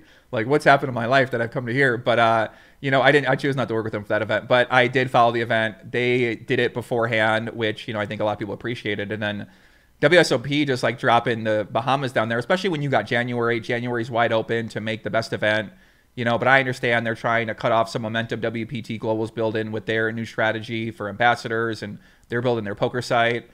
And, it makes sense. I can see it from both the sides, but I agree with you. But do you really compete with them? Do you really cut them off, though, with that strategy? Because, like, they still get the exact same thing. So, like, what are you accomplishing? Yeah, maybe. I mean, I don't know, right? It's more of a compounding thing now where maybe not year 2 WPT championship isn't what it's going to be in year 5, but you can tell the scale that they're growing at. I've been tracking that event. I worked with them last year on that event. You can see they got big aspirations, and once the if the wins see results and the wins get motivated and the win decides to put some investment into that and really try to blow it up, then you never know what's possible with them. And I feel like with WPT, they're doing the voyage now. Are you going to do the voyage? Are you going on the voyage? No. I'm going to be a landlubber for that one. Yeah, they pitched me. Listen, they've done a great job. I do want to shout out WPT Partnership. They've done a great job on pitching me on that event, but I've seen too many boat videos on TikTok and this cruise sounds scary, honestly. And I've been telling them that I'm scared of the cruise. I would love to go on a cruise. I love scary. Bro, have you not seen these videos on social media? It's just like it's kind of scary. Like the boats are like rocking. There's like water coming in the boat. I don't know. Like I don't know. You're gonna be fine. I know. I'm not a big cruise guy, generally speaking. I'm kind of I'm not going on the cruise. Yeah, I mean, I'm supporter of the cruise. I'm a supporter of WPT. I don't mind promoting the cruise and telling people they should check out the cruise. If you like a cruise, it looks like it's going to be sick. But for me, I'm like, maybe I'll watch the cruise maybe next year. But I'm still on the fence. You never know. We got about 30 days away. But WPT, like I said, they're trying to do their thing. It's a story I'm following, Doug. I'm going to be reporting actually a lot more on the stories. It's been one of my number one stories I've been following the past couple years is the evolution of the poker reality and the content creators and, people creating these leagues and creating these event series and basically building out the events that the players play and the fans watch. And, I really feel like the Lodge is a serious player now in that conversation too. So it's going to be exciting to see how you move, how you groove. I know that you guys are looking to, like you said, expand and maybe you guys are looking for some new investors down there. You never know what the Lodge is going to pull up their sleeve. So I'm excited to be following along. Chat, give me a few questions. I want to let Doug go. I've been keeping Doug. We started a little bit late, but we've been here about 2 hours. Is this what do you think, Doug? Should we do this a little more on a regular cadence and kind of have our topics we talk about? And I know the fans like to see that. Yeah, I was thinking about that actually. What if we did like monthly? What if we did like first Monday of the month? We just fired one up. Let's do it. I'm in for that. Yeah, I mean, I think that'd be something great. Plus, I hate to admit it, but I care too much about this stuff, Doug. And I got a lot of passion. Like I said, I'm getting a lot of offers. So it looks like, I'm going to maybe stay in this game in some capacity. I don't really want to be getting involved in any craziness. I'll let Berkey and D-Negs and those guys beef and argue. And, Berkey's he's doing, other people are kind of in the community now where they can handle a lot of those things. And a lot of my content is going to be a lot more positive focused and promoting of the great stories. And, I think there's a lot of underrated stories, like I said, out there. So I'm going to be talking about those more. I'm going to be doing a lot of podcasts with some interesting people up here, outside of poker, inside of poker as well. So I'm excited, man. It's going to be, I feel like 2024 is really just getting started. And it is. Guys, I know for your next event, right? Your next event's going to be what the big event is going to be. The high stakes event is going to be what is it? What week is that? The third week or third week of March, or what? Okay, we got a lot of stuff coming up. We have a $300 tournament that has a $500K guarantee in 2 weeks, a week and a half. So that's going to be big. Then we have high stakes streams on the 16th and 17th. Okay. So those will be very good. We have some people coming to town that are going to be great. Then in April, our championship series starts. So in late April into mid-May, we have our championship LCS series. Some massive fields on the weekends. We're going to have a bunch of streams through that as well. That should be good. And then that final week, I think it's like the second week of May, we have a high roller series culminating in the LCS main event, $2 million guarantee, $3,000 buy-in. So tons of stuff coming up at the lodge. If you've not made the trip over, I strongly recommend it. We gotta get. You've seen this tool I have, Amplified. This company I invested in. It's an auction tool. So basically, it allows for events or experiences to build a special package for your fans, and then your fans get to bid on it, and then the winner gets to go have the experience, and then you can make content of it. You use it for marketing, use it for promotion. So right now we're mainly in the music industry. So our big main partner is EDC. So we got more EDC experiences coming up this year. We partnered with them last year. And right now we found the use case for the tool to be classic memorabilia from, I guess, I wouldn't say niche legends, but they are legends of dance music. They're legends of collectors. They've got these sick collections that apparently in that world people love. I don't know the memorabilia world, but apparently it's a big world. So, but we're going to be doing more poker stuff here. Maybe we might do something with the Celebrity Poker Tour. We've been talking to them about doing an experience there. My thought process was, who am I going to offer that to in poker? One of the first person I'd offer that to, out of respect for you and the help you've given me, is to the lodge. So if you want to take a look at that, maybe do something for your fan, give a special fan experience, go down there and maybe they get some great barbecue. Maybe they got a nice place to stay. They maybe get to play on a stream or something like that. But I've been kind of thinking about this idea for a while, because my founder's been asking me, who would I want to have do an experience for their fans? So I'm like, Upswing, right? You got some good content creators out there, but you take a look. I don't know, you decide. So I'm going to do something for my fans, right? I'm doing my next event at the Win. I don't want to give too much information away. It's not a secret, but in terms of what we're going to do, but it's going to be fun. It'll be a dinner. It'll be a show. It'll be poker. You don't know who's going to be at the poker game. And hopefully we have some drinks. Claudia was the giveaway winner last time. She's in the chat. I gave away 2 packages last time on social media to that. And the fans seem to love it. So I'm like, damn, we got to do this again. So I'm excited. I'm open to all ideas. But yeah, chat, that's give me some more questions. That's all I got. Doug, you have anything else on your docket? No, or anything like that? I actually got to run here. Yeah, thanks for having me on. It was great. Let's make this more regular. We'll figure out next one. All right, Doug's gonna get out of here. Chat, I'm gonna give some shout outs. Doug, take out of here. And chat, peace. Listen, got all love for everybody out there. Appreciate you guys for tuning in. Much love to everybody. Claudia, Cafe Conleash, Vicky May. Doug's got to go. I'm giving shout outs. I'm fucking keeping this train moving.